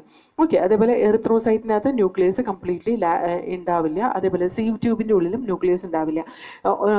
ലിവിങ് ആയിട്ടുള്ള സെല്ലിനകത്ത് ന്യൂക്ലിയസ് ഇല്ലാത്ത സെൽസ് ഏതൊക്കെയാണെന്ന് വെച്ച് കഴിഞ്ഞിട്ടുണ്ടെങ്കിൽ, in the case of plant kingdom it is sieve tube and in animal kingdom it is RBC. Okay. ഈ ന്യൂക്ലിയോളസ് എന്ന് പറയുന്ന സ്പെറിക്കൽ സ്ട്രക്ചേഴ്സ് അത് ന്യൂക്ലിയോപ്ലാസത്തിൽ കാണുന്നതാണ്. ന്യൂക്ലിയോളസ് 1 മുതൽ പല നമ്പർ ഉണ്ടാവും. That is according to the requirement of the ribosome, according to the synthesis of protein. Okay. Protein synthesis ചെയ്യുന്ന അനുസരിച്ചാണ് നമുക്കിവിടെ ന്യൂക്ലിയോളസിന്റെ നമ്പറൊക്കെ കാണാൻ കഴിയുന്നത്. ഇനി നമുക്ക് ക്രോമസോമിനെ പറ്റിയിട്ടാണ് പഠിക്കേണ്ടത്. ന്യൂക്ലിയസിന്റെ ഉള്ളിൽ ജനറ്റിക് മെറ്റീരിയലാണ് കാണുന്നത്. ന്യൂക്ലിയസിന്റെ ഉള്ളിൽ കാണുന്ന ജനറ്റിക് മെറ്റീരിയൽ എന്ന് പറയുന്നത് DNA ആണ്, അല്ലേ? സോ ന്യൂക്ലിയോപ്ലാസത്തിന്റെ ഉള്ളിൽ നമുക്ക് DNA കാണാൻ പറ്റും. DNA സാധാരണ സെല്ല് ഡിവൈഡ് ചെയ്യാത്ത സമയത്ത്, അതായത് ഇന്റർഫേസിൽ DNA കാണുന്നത് ക്രോമാറ്റിൻ ത്രെഡ് ഫോമിലാണ്. ക്രോമാറ്റിൻ ത്രെഡ് എന്ന് പറഞ്ഞാൽ ഈ DNA, അതായത് ത്രെഡ് പോലെയാണ് DNA. നമ്മുടെ യൂകാരിയോട്ടിക് സെല്ലിലെ DNA എന്ന് പറയുന്നത് ഡബിൾ സ്റ്റാൻഡേർഡ് ലീനിയർ DNA ആണ്. ഈ ഡബിൾ സ്റ്റാൻഡേർഡ് ലീനിയർ DNA ഒരു ബേസിക് പ്രോട്ടീൻ ആയിട്ടുള്ള ഹിസ്റ്റോണിൻ്റെ മേലെ വൈൻഡ് ചെയ്ത് ഒരു മുത്തുമാല പോലെയാണ് അതിൻ്റെ അകത്ത് കാണുക. അപ്പോൾ ഇൻ്റർഫേസിൽ നമുക്ക് സാധാരണ കാണാൻ കിട്ടുന്ന കുറേ ബേസിക് പ്രോട്ടീൻസ് അതായത് ഹിസ്റ്റോണും അതുപോലെ നോൺ ഹിസ്റ്റോൺ പ്രോട്ടീൻസ് കുറച്ച് എമൗണ്ടും അതുപോലെ RNA കൂടി കൂടിയിട്ടാണ് ക്രോമാറ്റിൻ ത്രെഡ് ഫോമിൽ കാണുന്നത്. ഇനി അത് ഈ സിന്തറ്റിക് ഫേസിലേക്ക് എൻ്റർ ചെയ്യുമ്പോൾ, അതായത് ക്രോമാറ്റിൻ ത്രെഡിൻ്റെ കേസിൽ ശരിക്കും പറഞ്ഞാൽ ഈ ന്യൂക്ലിയോ പ്രോട്ടീൻ ഫൈബേഴ്സ് ആയിട്ടാണ് അത് കാണുക. ന്യൂക്ലിയോ പ്രോട്ടീൻ ഫൈബേഴ്സ് എന്ന് പറയുന്നത് ഹിസ്റ്റോണും DNA-യും RNA-യും കൂടിയതാണ് കേട്ടോ. നോൺ ഹിസ്റ്റോൺ പ്രോട്ടീൻ അല്ല. പക്ഷെ ഡ്യൂറിങ് സെൽ ഡിവിഷൻ്റെ സമയത്ത് നമുക്ക് ഈ ക്രോമാറ്റിൻ ത്രെഡിൻ്റെ ഒപ്പം നോൺ ഹിസ്റ്റോൺ പ്രോട്ടീനും അതേപോലെ തന്നെ എന്താ പറയുക അഡീഷണൽ RNAs ഒക്കെ കാണാൻ കഴിയും ഈ ക്രോമസോം ഫോമിലായിട്ടിരിക്കുമ്പോൾ. അതായത് ക്രോമാറ്റിൻ ത്രെഡ് ഒന്നും കൂടി കണ്ടൻസ് ചെയ്ത് കാണുന്നതാണ് ക്രോമസോം എന്ന് പറയുന്നത്. ക്രോമാറ്റിൻ ഫൈബേഴ്സ് ഒന്നും കൂടി കണ്ടൻസ് ചെയ്തിട്ടാണ് ക്രോമസോം ഉണ്ടാകുന്നത്. അപ്പോൾ ന്യൂക്ലിയോപ്ലാസത്തിലാണ് ജനറ്റിക് മെറ്റീരിയൽ ഇരിക്കുന്നത്. ജനറ്റിക് മെറ്റീരിയൽ DNA ആണ്. ഇന്റർഫേസിൽ DNA ക്രോമാറ്റിൻ ത്രെഡ് ഫോമിലാണ് ഇരിക്കുന്നത്, അതായത് ഒരു മുത്തുമാല പോലെയാണ് ഇരിക്കുന്നത്. ഈ മുത്തുമാല വേറൊരു നോൺ ഹിസ്റ്റോൺ പ്രോട്ടീൻ്റെ മേലെ അറേഞ്ച് ചെയ്യും. അത് സെൽ ഡിവിഷൻ്റെ സമയത്താണ് നടക്കുക. അപ്പോൾ അതിനകത്ത് ഇൻവോൾവ് ചെയ്യുന്ന പ്രോട്ടീനാണ് നോൺ ഹിസ്റ്റോൺ പ്രോട്ടീൻ. ഹിസ്റ്റോൺ പ്രോട്ടീനിലാണ് അല്ലെങ്കിൽ DNA വൈൻഡ് ചെയ്ത് കാണുക. ഈ ഹിസ്റ്റോൺ പ്രോട്ടീൻ ബേസിക് പ്രോട്ടീൻ ആയിരിക്കും. ബേസിക് പ്രോട്ടീൻ, ആ ബേസിക് നേച്ചർ കൊടുക്കുന്നത് ബേസിക് അമിനോ ആസിഡാണ്. ആർജിനൈനും ലൈസിനും ഒരുപാട് കാണും ഹിസ്റ്റോൺ പ്രോട്ടീനിൽ. ആർജിനൈനും ലൈസിനും positively charged amino ആസിഡാണ്. അതുകൊണ്ടാണ് ഹിസ്റ്റോൺ പ്രോട്ടീന് പോസിറ്റീവ് ചാർജ് ഉള്ളത് കേട്ടോ. അതേപോലെ ഒരു ഹ്യൂമൻ സെല്ലിൽ 46 ക്രോമസോംസ് എടുത്താൽ നമുക്ക് ഒരു ഹ്യൂമൻ സെല്ലിൽ 46 ക്രോമസോംസ് ആണ് ഉള്ളത്. അല്ലെ 46 chromosomes R present in 23 pairs. ഈ ക്രോമസോംസ് ഒക്കെ എടുത്ത് നോക്കിയാൽ അത് കംപ്ലീറ്റ് നമ്മൾ നിവർത്തിയിട്ട് അതിൻ്റെ ലെങ്ത് നോക്കിക്കഴിഞ്ഞ് കഴിഞ്ഞാൽ 2.25 മീറ്റേഴ്സ് ഒക്കെ കാണും എല്ലാ ക്രോമസോമിനും കൂടിയിട്ട്. ഓക്കെ. അതേപോലെ ഈ DNA-നെ കുറിച്ചിട്ടുള്ള ഫർദർ സ്റ്റഡീസും അതിൻ്റെ പാക്കേജിങ്ങും ഒക്കെ നമ്മൾ 12th സ്റ്റാൻഡേർഡിൽ പഠിക്കുന്നുണ്ട്. That time I will explain it. Okay. Now എല്ലാ ക്രോമസോമും അതിൻ്റെ സെൻറ്റർ ഭാഗത്ത് ഒരു സെൻട്രോമിയർ അല്ലെങ്കിൽ ഒരു സെൻറ്റർ ഭാഗത്ത് നിന്നല്ല, അതിനൊരു പ്രൈമറി കൺസ്ട്രക്ഷൻ ഉണ്ട്. എല്ലാ ക്രോമസോമിനെ നമ്മൾ സ്റ്റെയിൻ ചെയ്ത് കഴിഞ്ഞ് കഴിയുമ്പോൾ അങ്ങനെ സ്റ്റെയിൻ ആഡ് ആവാതെ ഒരു പ്ലെയിൻ ആയിട്ട് കിട്ടുന്ന ഒരു ഏരിയ ഉണ്ട്. അതിന് നമ്മൾ പ്രൈമറി കൺസ്ട്രക്ഷൻ എന്നാ പറയാം. ആ പ്രൈമറി കൺസ്ട്രക്ഷനിൽ കാണുന്ന ഒരു പ്രോട്ടീനാണ് കൈനറ്റോകോർ പ്രോട്ടീൻ എന്ന് പറയുന്നത്. ഈ കൈനറ്റോകോർ പ്രോട്ടീന് എവിടെ ഇരിക്കുന്നുണ്ടോ അവിടെയൊക്കെ ഒരു അഫിനിറ്റി ഉണ്ടാവും. കൈനറ്റോകോർ പ്രോട്ടീൻസ് തമ്മിൽ കണ്ടാൽ അവർക്കൊരു അഫിനിറ്റി ഉണ്ടാവും. അതുകൊണ്ട് തന്നെ നമ്മൾ ഈ ക്രോമസോംസ് നമ്മുടെ ബോഡിയിൽ കാണുന്ന 46 ക്രോമസോംസ് ഉണ്ടല്ലോ, അത് ഇന്റർഫേസിൽ സിന്തറ്റിക് സ്റ്റേജിൽ, അതായത് ഒരു സെല്ല് ഡിവൈഡ് ചെയ്യാൻ പോകുന്നൊരു സെല്ലിന്റെ ഇന്റർഫേസിൽ സിന്തറ്റിക് സ്റ്റേജിൽ അതിന്റെ റിപ്ലിക്കേഷൻ നടക്കുന്ന സമയത്ത് ഓരോ ക്രോമസോമും അതിന്റെ സിസ്റ്റർ ക്രോമാറ്റിഡിനെ ഉണ്ടാക്കും, അല്ലെങ്കിൽ ഓരോ ക്രോമാറ്റിൻ ത്രെഡും അതിന്റെ സിസ്റ്റർ ക്രോമാറ്റിഡിനെ ഉണ്ടാക്കും. അപ്പോൾ ഈ സിസ്റ്റർ ക്രോമാറ്റിഡിനെ ഉണ്ടാക്കുമ്പോൾ ഓരോ സിസ്റ്റർ ക്രോമാറ്റിഡും പുതിയതായിട്ട് ഉണ്ടാകുന്നതിനും ഉണ്ടാവും എന്താ കൈനറ്റോകോർ റീജിയൻ. അപ്പോൾ ഈ കൈനറ്റോകോർ പുതിയതായിട്ട് ഉണ്ടാകുന്ന കൈനറ്റോകോർ പഴയതായിട്ടുള്ള ആ പാരന്റൽ സ്ട്രാൻഡിലുള്ള കൈനറ്റോകോറുമായിട്ട് അഫിനിറ്റി കാണിക്കും, അത് കൂടി പിടിച്ചിരിക്കുകയും ചെയ്യും. അങ്ങനെ വരുമ്പോൾ ഉണ്ടാകുന്ന ഒരു സ്ട്രക്ചറാണ് ആണ് നമ്മൾ ഇതാ ഇവിടെ കാണുന്നത്. സാധാരണ നമ്മൾ ഒരു ക്രോമസോം എന്ന് പറഞ്ഞ് റെപ്രസെന്റ് ചെയ്തിട്ട് ഒരു സ്ട്രക്ചർ ഇതാ ഇങ്ങനെയല്ല വരച്ചു വയ്ക്കുക. ഇങ്ങനെ ഒരു സ്റ്റേജ് നമ്മൾ കാണുന്ന സെൽ ഡിവിഷന്റെ സമയത്ത് മാത്രമാണ് കേട്ടോ. ക്രോമസോം എന്ന് പറയുമ്പോൾ നമ്മുടെ മനസ്സിൽ വരുന്ന ഫിഗർ ഇതാണെങ്കിലും ശരിക്കും ക്രോമാറ്റിൻ ത്രെഡ് ഇന്റർഫേസിൽ റെസ്റ്റിംഗ് സ്റ്റേജിൽ ഇരിക്കുന്ന ഒരു സെല്ലിൽ ഇതാ ഇതേപോലെ ഒരൊറ്റ സ്ട്രാൻഡ് മാത്രമേ ഉള്ളൂ, രണ്ടെണ്ണം ഇല്ല. രണ്ടെണ്ണം വരുന്നത് അത് റിപ്ലിക്കേഷൻ നടന്നു കഴിയുമ്പോഴാണ് ഓരോന്ന് അതിന്റെ സിസ്റ്റർ ക്രോമാറ്റിഡിനെ ഉണ്ടാക്കുന്നത്. ഈ സിസ്റ്റർ ക്രോമാറ്റിഡ് അതിന്റെ പ്രൈമറി കൺസ്ട്രക്ഷൻ റീജിയനിൽ നിന്ന് വിട്ടുപോരില്ല. കാരണം എന്താണെന്ന് വെച്ചാൽ ഈ പ്രൈമറി കൺസ്ട്രക്ഷൻ റീജിയനിൽ രണ്ടു പേർക്കും കൈനറ്റോകോർ പ്രോട്ടീൻ ഉണ്ട്. കൈനറ്റോകോർ പ്രോട്ടീൻ തമ്മിലുള്ള അഫിനിറ്റി കൊണ്ട് ഇതിവിടെ പിടിച്ചിരിക്കുകയുള്ളൂ. അതുകൊണ്ട് തന്നെ നമുക്ക് ഈ ക്രോമസോം രണ്ട് സിസ്റ്റർ ക്രോമാറ്റിഡ് ഉള്ളതാണെങ്കിലും സിംഗിൾ ക്രോമസോം ആയിട്ടാണ് നമുക്ക് കാണാൻ കഴിയുക. ഇനി ഈ സെൻട്രോമിയർ റീജിയന് കൈനറ്റോകോർ ഇരിക്കുന്ന എവിടെയാണോ അവിടെയാണ് അതിന്റെ സെൻട്രോമിയർ റീജിയൻ. ഈ സെൻട്രോമിയർ റീജിയൻ എവിടെയാണോ ഇരിക്കുന്നത് അതനുസരിച്ച് നമുക്ക് പലതരത്തിലുള്ള ക്രോമസോം ഉണ്ട്. മെറ്റാസെൻട്രിക് ക്രോമസോം ഉണ്ട്. മെറ്റാസെൻട്രിക് ക്രോമസോം എന്ന് പറഞ്ഞാൽ നമ്മുടെ ഈ ക്രോമാറ്റിൻ ത്രെഡിന്റെ സെന്റർ ഭാഗത്ത് കൈനറ്റോകോർ ഇരിക്കുകയും അതിന്റെ പ്രൈമറി കൺസ്ട്രക്ഷൻ വന്ന് സെന്റർ ഭാഗത്ത് ഉണ്ടാവുകയും ചെയ്യുന്നതിനെയാണ് നമ്മൾ മെറ്റാസെൻട്രിക് ക്രോമസോം എന്ന് പറയുന്നത്. ഈ മെറ്റാസെൻട്രിക് ക്രോമസോം സെൽ ഡിവിഷന്റെ സമയത്ത് ഇത് സെപ്പറേറ്റ് ആകുമ്പോൾ രണ്ട് പോളിലേക്ക് തിരിഞ്ഞു പോവുമല്ലോ, അതായത് രണ്ട് പോളിലേക്ക് ഇതിനെ ഡിവൈഡ് ചെയ്ത് കൊണ്ടുപോകില്ലേ, ആ സമയത്ത് അതൊരു വി ഷേപ്ഡ് സ്ട്രക്ചർ ആയിരിക്കും കാണുക. അതായത് ഇതാ ഇവിടെ ഇതൊരു സെല്ലാണ്, ഈ സെല്ലിന്റെ സൈറ്റോപ്ലാസത്തിൽ ഇതാ ക്രോമസോം വന്ന ക്രോമാറ്റിൻ ത്രെഡ് ഇത് എങ്ങനെയായിരിക്കും അറേഞ്ച് ചെയ്യുക. സ്പിൻഡിൽ ഫൈബേഴ്സ് ഇതാ ഇങ്ങനെ ഇങ്ങോട്ടും ഇതിനെ വലിച്ചുകൊണ്ട് പോകും. അപ്പോൾ ആ ഒരു സ്റ്റേജിൽ നമ്മൾ ഈ ഒരു ക്രോമാറ്റിൻ ത്രെഡിനെ നോക്കിക്കഴിഞ്ഞ് കഴിഞ്ഞാൽ അതാ സ്പിൻഡിൽ ഫൈബേഴ്സ് കൊണ്ടുപോയ ക്രോമാറ്റിൻ ത്രെഡ് ഓരോന്നും ഇതാ ഇങ്ങനെയായിരിക്കും ഇരിക്കുക. ഇതൊരു വി ഷേപ്പാണ്. ഇതിന്റെ സെന്റർ ഭാഗത്ത് തന്നെയാണ് എന്ത് അറ്റാച്ച് ചെയ്തിട്ടുള്ളത്, സ്പിൻഡിൽ ഫൈബേഴ്സ് അറ്റാച്ച് ചെയ്തിട്ടുള്ളത്. ഈ സ്പിൻഡിൽ ഫൈബേഴ്സ് സെന്റർ ഭാഗത്ത് അറ്റാച്ച് ചെയ്യാൻ അല്ലെങ്കിൽ സെൻട്രോമിയർ റീജിയനിൽ അറ്റാച്ച് ചെയ്യാനുള്ള കാരണം സ്പിൻഡിൽ ഫൈബേഴ്സിന് കൈനറ്റോകോറിനോട് കൂടുതൽ അഫിനിറ്റി ഉണ്ട്. അപ്പോൾ സ്പിൻഡിൽ ഫൈബേഴ്സ് കൈനറ്റോകോറിനെ അറ്റാച്ച് ചെയ്താൽ അതിനെ പിടിച്ച് വലിച്ചുകൊണ്ട് പോകുന്നേ വിടുള്ളൂ. അതല്ലാതെ അത് കൈനറ്റോകോറും കൂടി ഇരിക്കട്ടെ എന്ന് വിചാരിച്ചിട്ട് വീണ്ടും സിസ്റ്റർ ക്രോമാറ്റിനെ ഒന്നായിട്ട് വിടില്ല. അപ്പോൾ ഈ സ്പിൻഡിൽ ഫൈബേഴ്സ് അറ്റാച്ച് ചെയ്യുന്നിടം ആ സിസ്റ്റർ ക്രോമാറ്റിനെ രണ്ടിനെ സെപ്പറേറ്റ് ചെയ്യും. നമുക്കത് സെപ്പറേറ്റ് ചെയ്ത് വലിച്ചുകൊണ്ട് വരുന്ന സമയത്ത് ഇവിടെ ഒരു വി ഷേപ്പ് കാണാൻ കഴിയുകയും ചെയ്യും മെറ്റാസെൻട്രിക് ക്രോമസോമിൽ. ഇനി നമ്മൾ ചില ക്രോമസോമിന്റെ കേസിൽ ആ സെൻറ്ററിൽ നിന്ന് കുറച്ച് മുകളിലേക്ക് മാറിയാൽ കുറച്ച് എവേ ആയിട്ടായിരിക്കും അതിന്റെ സെന്റർ ഭാഗം കാണുക. അതിന് സബ്മെറ്റാസെൻട്രിക് ക്രോമസോം എന്നാണ് പറയാം. സബ്മെറ്റാസെൻട്രിക് ക്രോമസോം എന്നാണ് പറയാം. ഈ സബ്മെറ്റാസെൻട്രിക് ക്രോമസോമിന് ഒരു ഷോർട്ട് ആമും അതുപോലെ തന്നെ രണ്ട് ലോങ് ആംസും ആണ് ഇവിടെ ഉണ്ടാവുക. രണ്ട് ഷോർട്ട് ആംസും രണ്ട് ലോങ് ആംസും ആണ് ഉണ്ടാവുക. അപ്പോൾ ഈ സബ്മെറ്റാസെൻട്രിക് ക്രോമസോമിന്റെ കേസിൽ അതിന്റെ ഡിവിഷൻ നടക്കുമ്പോൾ ഈ സ്പിൻഡിൽ ഫൈബേഴ്സ് ഇതിനെ പിടിച്ച് വലിച്ചു കൊണ്ടുപോകുമ്പോൾ നമുക്ക് കാണാൻ കഴിയും this will be having A shape like this. ഇതൊരു എൽ ഷേപ്പിലായിരിക്കും കാണുക, അല്ലാണ്ട് വി ഷേപ്പിലല്ല കാണുക. അതിന് കാരണം എന്താണെന്ന് വെച്ചാൽ ഇത് ഒരു ആം വലുതും ഒരു ആം ചെറുതും ആയതുകൊണ്ടാണ്. So സബ്മെറ്റാസെൻട്രിക് chromosome in which we can see L shaped chromosome while it is getting separated. ഇനി അടുത്ത ടൈപ്പ് സെൻട്രോമിയർ എന്ന് പറയുന്നത് എക്രോസെൻട്രിക് ക്രോമസോമാണ്. എക്രോസെൻട്രിക് ക്രോമസോമിൽ പിന്നെയും സബ്മെറ്റാസെൻട്രിക്കിൽ നിന്നും എവേ ആയിട്ടായിരിക്കും, അതായത് ടീലോമിയർ റീജിയനിലേക്ക് മാറി, അതായത് ഒരുപാട് അറ്റത്തേക്ക് നീങ്ങിയിട്ടായിരിക്കും സെൻട്രോമിയർ റീജിയൻ കാണാം. അപ്പോൾ അങ്ങനത്തെ കേസിൽ നമുക്ക് ഈ സെൻട്രോമിയർ റീജിയൻ ഇരിക്കുന്നിടത്ത് നിന്ന് സ്പിൻഡിൽ ഫൈബേഴ്സ് അതിൻ്റെ സിസ്റ്റർ ക്രോമാറ്റിഡ്സിനെ വലിച്ചു കൊണ്ടുപോകുമ്പോൾ നമുക്ക് കിട്ടുന്ന ഒരു സ്ട്രക്ചർ ജെ ഷേപ്പ് ആയിരിക്കും. അതായത് ഇങ്ങനെയൊരു സ്ട്രക്ചർ ആയിരിക്കും കിട്ടുക, ഒരു ജെ ഷേപ്പ് സ്ട്രക്ചർ ആയിരിക്കും നമുക്ക് കിട്ടുക. അതായത് നോക്കിയേ, ജെ ഷേപ്പ് സ്ട്രക്ചർ അത് എത്ര ഉണ്ടാവുള്ളൂ. എൽ ഷേപ്പ് ഒന്നും പറയാനുണ്ടാവില്ല. ജെ ഷേപ്പ് എന്ന് പറയുന്നത് ഒരു ഭാഗം വളരെ ചെറുതും ഒരു ഭാഗം വളരെ വലുതുമായിട്ടായിരിക്കും കിട്ടുക. ഓക്കെ, അപ്പോൾ J shaped chromosome it is seen in the എക്രോസെൻട്രിക് chromosome. അതേപോലെ ടീലോസെൻട്രിക് ക്രോമസോം ഉണ്ട്. ടീലോസെൻട്രിക് ക്രോമസോമിൽ നമുക്ക് കാണാം ടീലോമിയർ റീജിയനിലെ ഏറ്റവും അറ്റത്താണ് അതിൻ്റെ സെൻട്രോമിയർ ഇരിക്കുന്നത്. അതുകൊണ്ട് തന്നെ അത് സെൽ ഡിവിഷൻ നടക്കുന്ന സമയത്ത് ആ രണ്ട് സിസ്റ്റർ ക്രോമാറ്റിഡ്സിനെ സെപ്പറേറ്റ് ചെയ്യുമ്പോൾ നമുക്ക് കാണാൻ കഴിയും ഇതിൻ്റെ സെപ്പറേഷൻ നടക്കുമ്പോൾ ഈ സിസ്റ്റർ ക്രോമാറ്റിഡ്സിനെ വലിച്ചു കൊണ്ടുപോകുന്ന സ്പിൻഡിൽ ഫൈബേഴ്സിന് നേരെയായിരിക്കും ഇതിരിക്കുക. കാരണം എന്താ, ഇതിൻ്റെ ഒരു അറ്റത്താണ് അതിൻ്റെ സെൻട്രോമിയർ ഇരിക്കുന്നത്. സെൻട്രോമിയർ ഇരിക്കുന്നിടത്താണ് അതിനെ കട്ട് ചെയ്തുകൊണ്ട് പോകുക അല്ലേ.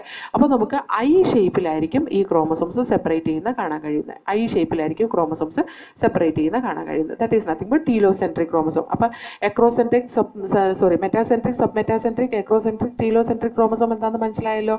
ഇനി നമുക്ക് പല സ്പെഷ്യൽ ടൈപ്പ് ക്രോമസോംസ് ഉണ്ട് കേട്ടോ. അങ്ങനെ സ്പെഷ്യൽ ടൈപ്പ് ക്രോമസോം ചോദിക്കാറുള്ളൊരു ക്വസ്റ്റ്യൻ ആണ്. ജയന്റ് ക്രോമസോം ഉണ്ട്, വളരെ ചെറിയ ക്രോമസോം ഉണ്ട്. ഇതിനകത്ത് ജയന്റ് ക്രോമസോം കുറച്ച് ഇമ്പോർട്ടൻ്റ് ആണ്. ജയന്റ് ക്രോമസോം രണ്ട് തരത്തിലുണ്ട്. ഒന്ന് പോളിത്തീൻ ക്രോമസോം ആണ്, ഒന്ന് ലാംബ്രഷ് ക്രോമസോം ആണ്. ഇത് രണ്ടുമാണ് കണ്ടുപിടിച്ചിട്ടുള്ളത്. പോളിത്തീൻ ക്രോമസോം കാണുന്ന salivary glance of dipterans larva. ഡിപ്റ്റെറൻസിന്റെ ലാർവയുടെ salivary ഗ്ലാൻസിലാണ് polythene chromosome സാധാരണ കാണുന്നത്. ഇതല്ലാതെ വേറെ ഇതിലും സെല്ലിലും കാണുന്നുണ്ട്, പക്ഷെ ജനറൽ ആയിട്ട് ഇത് കാണുന്നത് ഡിപ്റ്ററൻസ് ലാർവയിലെ സലൈവറി ഗ്ലാൻസിലാണ് കാണാം. ഓക്കെ, ഇതിനെയാണ് നമ്മൾ പോളിത്തീൻ ക്രോമസോം എന്ന് പറയുന്നത്. സാധാരണ ക്രോമസോമിൻ്റെ ഒരു 1000 ഇരട്ടി വലിപ്പമൊക്കെ കാണും ഈ ക്രോമസോമിന്. അത് പ്രോഫേസിൽ വന്നിട്ട് അവിടെ അങ്ങനെ സ്റ്റക്കായിട്ടിരിക്കുക. പിന്നീട് അവിടെ ഡിവിഷൻ നടക്കാത്തതുകൊണ്ടാണ് അത്രയും എമൗണ്ട് ക്രോമസോം അവിടെ കാണുക. അതായത് അതിൻ്റെ സിന്തറ്റിക് ഫേസ് കഴിഞ്ഞിട്ട് സെപ്പറേഷൻ നടക്കുന്നില്ല. ഈ ക്രോമസോമിൽ ട്രാൻസ്ക്രിപ്ഷൻ നടക്കുന്ന ഭാഗം ഒരു സ്വെല്ലിംഗ് ഉണ്ടാവുകയും അവിടെ RNA കൂടുതൽ ഉണ്ടാവുകയും ചെയ്യും. അവിടെ ഒരു റിങ് പോലത്തെ ഒരു സ്ട്രക്ചർ ഉണ്ടാവും, അല്ലെങ്കിൽ ഒരു സ്വെല്ലിംഗ് പോലത്തെ ഒരു സ്ട്രക്ചർ ഉണ്ടാവും. അതിനെ നമ്മൾ പറയുന്ന പേരാണ് ബാൽബിയാനി റിങ്. ബാൽബിയാനി എന്ന് പറയുന്ന ഒരു സയൻറ്റിസ്റ്റ് അത് കണ്ടുപിടിച്ചത്, അതുകൊണ്ടാണ് കേട്ടോ അതിനെ ബാൽബിയാനി റിങ് എന്ന് പറയുന്നത്. അപ്പോൾ ബാൽബിയാനി ring it is the characteristic feature which is present in polythene chromosome. Polythene chromosome transcription നടക്കുന്ന സമയത്ത് ഉണ്ടാകുന്ന സ്വെൽഡ് റീജിയനെയാണ് നമ്മൾ ബാൽബിയാനി റിങ് എന്ന് പറയുന്നത്. അതുപോലെ വേറൊരു തരത്തിലുള്ള ജൈന്റ് ക്രോമസോമാണ് ലാംബ് ബ്രഷ് ക്രോമസോം. അതായത് നമ്മൾ ഈ പണ്ട് പെട്രോമാക്സ് പോലത്തെ ലാമ്പൊക്കെ ഉണ്ടായിരുന്നില്ലേ, അതിനെയൊക്കെ ക്ലീൻ ചെയ്യുന്ന ഒരു ബ്രഷ് ഉണ്ടല്ലോ, കുറേ ബ്രിസ്റ്റൽസിൽ. അത് വേറെ ഒന്നും വേണ്ട, നമ്മളിപ്പോൾ കുപ്പിയൊക്കെ ക്ലീൻ ചെയ്യാൻ വേണ്ടിയിട്ട് നമ്മൾ മേടിക്കുന്ന ബ്രഷ് ഉണ്ടല്ലോ, അതേപോലത്തെ ബ്രഷ് ആണ് ഈ ലാംബ് ബ്രഷ് ക്രോമസോം. ആ ഒരു സ്ട്രക്ചറുള്ള ക്രോമസോമാണ് നമ്മൾ ലാംബ് ബ്രഷ് ക്രോമസോം എന്ന് പറയുന്നത്. അത് കാണുന്നത് ആംഫീബിയൻസിന്റെ ഓസൈറ്റിൽ കാണുന്ന ഒരു ജയന്റ് ക്രോമസോമാണ് ഈ ലാംബ് ബ്രഷ് ക്രോമസോം കേട്ടോ. അതേപോലെ ഏറ്റവും സ്മോൾ ക്രോമസോം എന്ന് പറയുന്നത് ബീറ്റാ ക്രോമസോം പ്രസന്റ് ഇൻ മെയ്സിൽ കാണുന്ന ബീറ്റാ ക്രോമസോമാണ് ഏറ്റവും ചെറിയ ക്രോമസോം എന്ന് പറയുന്നത്. അതേപോലെ നമുക്ക് ക്രോമസോമിനെ പറ്റിയിട്ട് സ്റ്റഡി ചെയ്യുന്നതിന്, ക്രോമസോമിനെ പറ്റിയിട്ട് ക്രോമസോം ടൈപ്പിംഗ് നടത്തുന്നതിന് നമ്മൾ കാരിയോ ടൈപ്പ് എന്നാണ് പറയുക. അതിനെ റെപ്രസെന്റ് ചെയ്യുന്ന ഒരു ഗ്രാഫ് കിട്ടുന്നതിന് നമ്മൾ ഇഡിയോഗ്രാം എന്ന് പറയും. ഓക്കെ, അതിനെ റെപ്രസെന്റ് ചെയ്യുന്ന ഒരു graphical representation of this chromosome that is called as ഇഡിയോഗ്രാം. ഇനി ഈ ക്രോമസോമിന് തന്നെ സെക്കൻഡറി കൺസ്ട്രക്ഷൻ റീജിയൻ ഉണ്ട്. സെക്കൻഡറി കൺസ്ട്രക്ഷൻ റീജിയൻ എന്ന് പറയുന്നത് ടീലോമിയറിന്റെ അറ്റത്തേക്ക് നീങ്ങിയിട്ടാണ്. അത് അവിടെ നോക്കിക്കേ, നമ്മുടെ ഇവിടെ ഈ ക്രോമസോമിന്റെ സ്ട്രക്ചർ കൊടുത്തിട്ടില്ലേ, അതിനകത്ത് ഇവിടെ കണ്ടോ, ഇവിടെയും സ്റ്റെയിൻ ചെയ്യുമ്പോൾ കുറച്ച് സ്റ്റെയിൻ പിടിക്കാത്തൊരു ഭാഗമായിരിക്കും, അതായത് കളർലെസ് ആയിട്ട് കാണുന്ന ഭാഗമായിരിക്കും. കാരണം എന്താണെന്ന് വെച്ചാൽ ഈ ഭാഗത്ത് ഒരുപാട് പ്രോട്ടീൻസും അതുപോലെ ന്യൂക്ലിക് ആസിഡും ഇല്ല. അത് കഴിഞ്ഞിട്ട് അതിൻ്റെ തുമ്പത്തേക്ക് കാണുന്ന DNA എന്ന് പറയുന്നത് റിപ്പീറ്റഡ് സീക്വൻസ് ഓഫ് DNA ആയിരിക്കും. അതിനെ നമ്മൾ സാറ്റലൈറ്റ് DNA എന്ന് പറയാം. ഈ സാറ്റലൈറ്റ് DNAയുടെ പ്രത്യേകത എന്താണെന്ന് വെച്ചാൽ, സെക്കൻഡറി കൺസ്ട്രക്ഷൻ കഴിഞ്ഞിട്ടുള്ള സാറ്റലൈറ്റ് DNAയുടെ പ്രത്യേകത അവിടെ നിന്നാണ് rRNAനെ സിന്തസൈസ് ചെയ്യുന്ന, അല്ലെങ്കിൽ rRNAനെ റെപ്രസെന്റ് ചെയ്യുന്ന DNA ഇരിക്കുന്നത്. അപ്പോൾ ഈ rRNAനെ റെപ്രസെന്റ് ചെയ്യുന്ന DNA ഇരിക്കുന്നത് കൊണ്ട് ആ ഒരു ഭാഗത്തിന് നമ്മൾ ന്യൂക്ലിയോളാർ ഓർഗനൈസിംഗ് റീജിയൻ എന്ന് പറയും. ന്യൂക്ലിയോളാർ ഓർഗനൈസിംഗ് റീജിയൻ എന്ന് പറയുന്ന NOR. ന്യൂക്ലിയോളാർ ഓർഗനൈസിംഗ് റീജിയൻ എന്ന് പറയുന്ന ഭാഗത്തു നിന്നാണ് rRNA ഏറ്റവും കൂടുതൽ സിന്തസൈസ് ചെയ്യുന്നതും റൈബോസോമിന്റെ കൺസ്ട്രക്ഷൻ നടക്കുന്നതും. അതുകൊണ്ട് തന്നെ ന്യൂക്ലിയോളാർ ഓർഗനൈസിംഗ് റീജിയൻ ഇരിക്കുന്ന എവിടെയാണോ അതിന്റെ തൊട്ടടുത്തായിരിക്കും ന്യൂക്ലിയോപ്ലാസത്തിനുള്ളിൽ കുറച്ചും കൂടെ ഹൈലി സ്റ്റെയിൻഡ് ആയിട്ടുള്ള ന്യൂക്ലിയോളസ് എന്ന് പറയുന്ന സ്ട്രക്ചർ കാണുന്നത്. ഈ ന്യൂക്ലിയോളസ് എന്ന് പറയുന്ന സ്ട്രക്ചറിലാണ്, ആ ഒരു ഭാഗത്താണ് നമ്മുടെ റൈബോസോമിന്റെ സിന്തസിസ് ആക്റ്റീവായിട്ട് നടക്കുന്നത്. ഇത് ഓർത്തിരുന്നോളാം കേട്ടോ. അപ്പോൾ പ്രൈമറി കൺസ്ട്രക്ഷൻ എന്ന് പറയുന്നത് അതിന്റെ സെൻട്രോമിയർ റീജിയനാണ്. സെക്കൻഡറി കൺസ്ട്രക്ഷൻ എന്ന് പറയുന്നത് അതിന്റെ ടീലോമിയറിന്റെ ഭാഗത്തേക്ക് കാണുന്ന സാറ്റലൈറ്റ് DNA ഇരിക്കുന്ന ആ ഭാഗത്തുള്ള ഒരു കൺസ്ട്രക്ഷനാണ് സെക്കൻഡറി കൺസ്ട്രക്ഷൻ എന്ന് പറയുന്നത്. ഇനി നമുക്ക് സെല്ലിൽ കാണുന്ന വേറെ ഓർഗനൽ എന്ന് പറയുന്ന മൈക്രോ ബോഡീസ് ആണ്. ഓക്കെ, അതായത് ചില മെംബ്രെയിൻ ബൗണ്ട് മൈന്യൂട്ട് വെസിക്കിൾസിനെയാണ് നമ്മൾ മൈക്രോ ബോഡീസ് എന്ന് പറയുന്നത്. അതിനകത്ത് ചിലപ്പോൾ എൻസൈംസ് ഒക്കെ ആയിരിക്കും കാണുക. അത് സാധാരണ പ്ലാന്റ്സിലും ആനിമൽസിലും ഒക്കെ കാണുന്നതാണ് കേട്ടോ. മൈക്രോ ബോഡീസിന് 2 എക്സാമ്പിൾസ് ഞാനിവിടെ പറയാം. പെറോക്സിസോം ഈസ് ആൻ എക്സാമ്പിൾ ഫോർ മൈക്രോബോഡി. പെറോക്സിസോം എന്ന് പറയുന്നത് പെറോക്സിഡൈസ് എൻസൈം അല്ലെങ്കിൽ കാറ്റലൈസ് എൻസൈമിനെ ഇൻക്ലൂഡ് ചെയ്യുന്ന ഒരു സെൽ ഓർഗനലാണ് പെറോക്സിസോം എന്ന് പറയുന്നത്. അതുപോലെ ഗ്ലയോക്സിസോം ഈസ് അനദർ സെൽ ഓർഗനൽ. ഗ്ലയോക്സിസോം എന്ന് പറയുന്നത് സാധാരണ ഫാറ്റ് സ്റ്റോർ ചെയ്യുന്ന സീഡ്സിനകത്ത് കാണുന്ന ഒരു സെൽ ഓർഗനലാണ് ഗ്ലയോക്സിസോം. ആ ഫാറ്റിന്റെ ഡൈജഷന് വേണ്ടിയിട്ടുള്ള എൻസൈമിനെ സ്റ്റോർ ചെയ്ത് വെക്കുന്നത് ഈ ഗ്ലയോക്സിസോമിലാണ്. Okay, that is all about മൈക്രോബോഡീസ്. Okay, അപ്പോൾ ഇത്രയേ ഉള്ളൂ നമ്മുടെ സെൽ എന്ന് പറയുന്ന ചാപ്റ്റർ കേട്ടോ.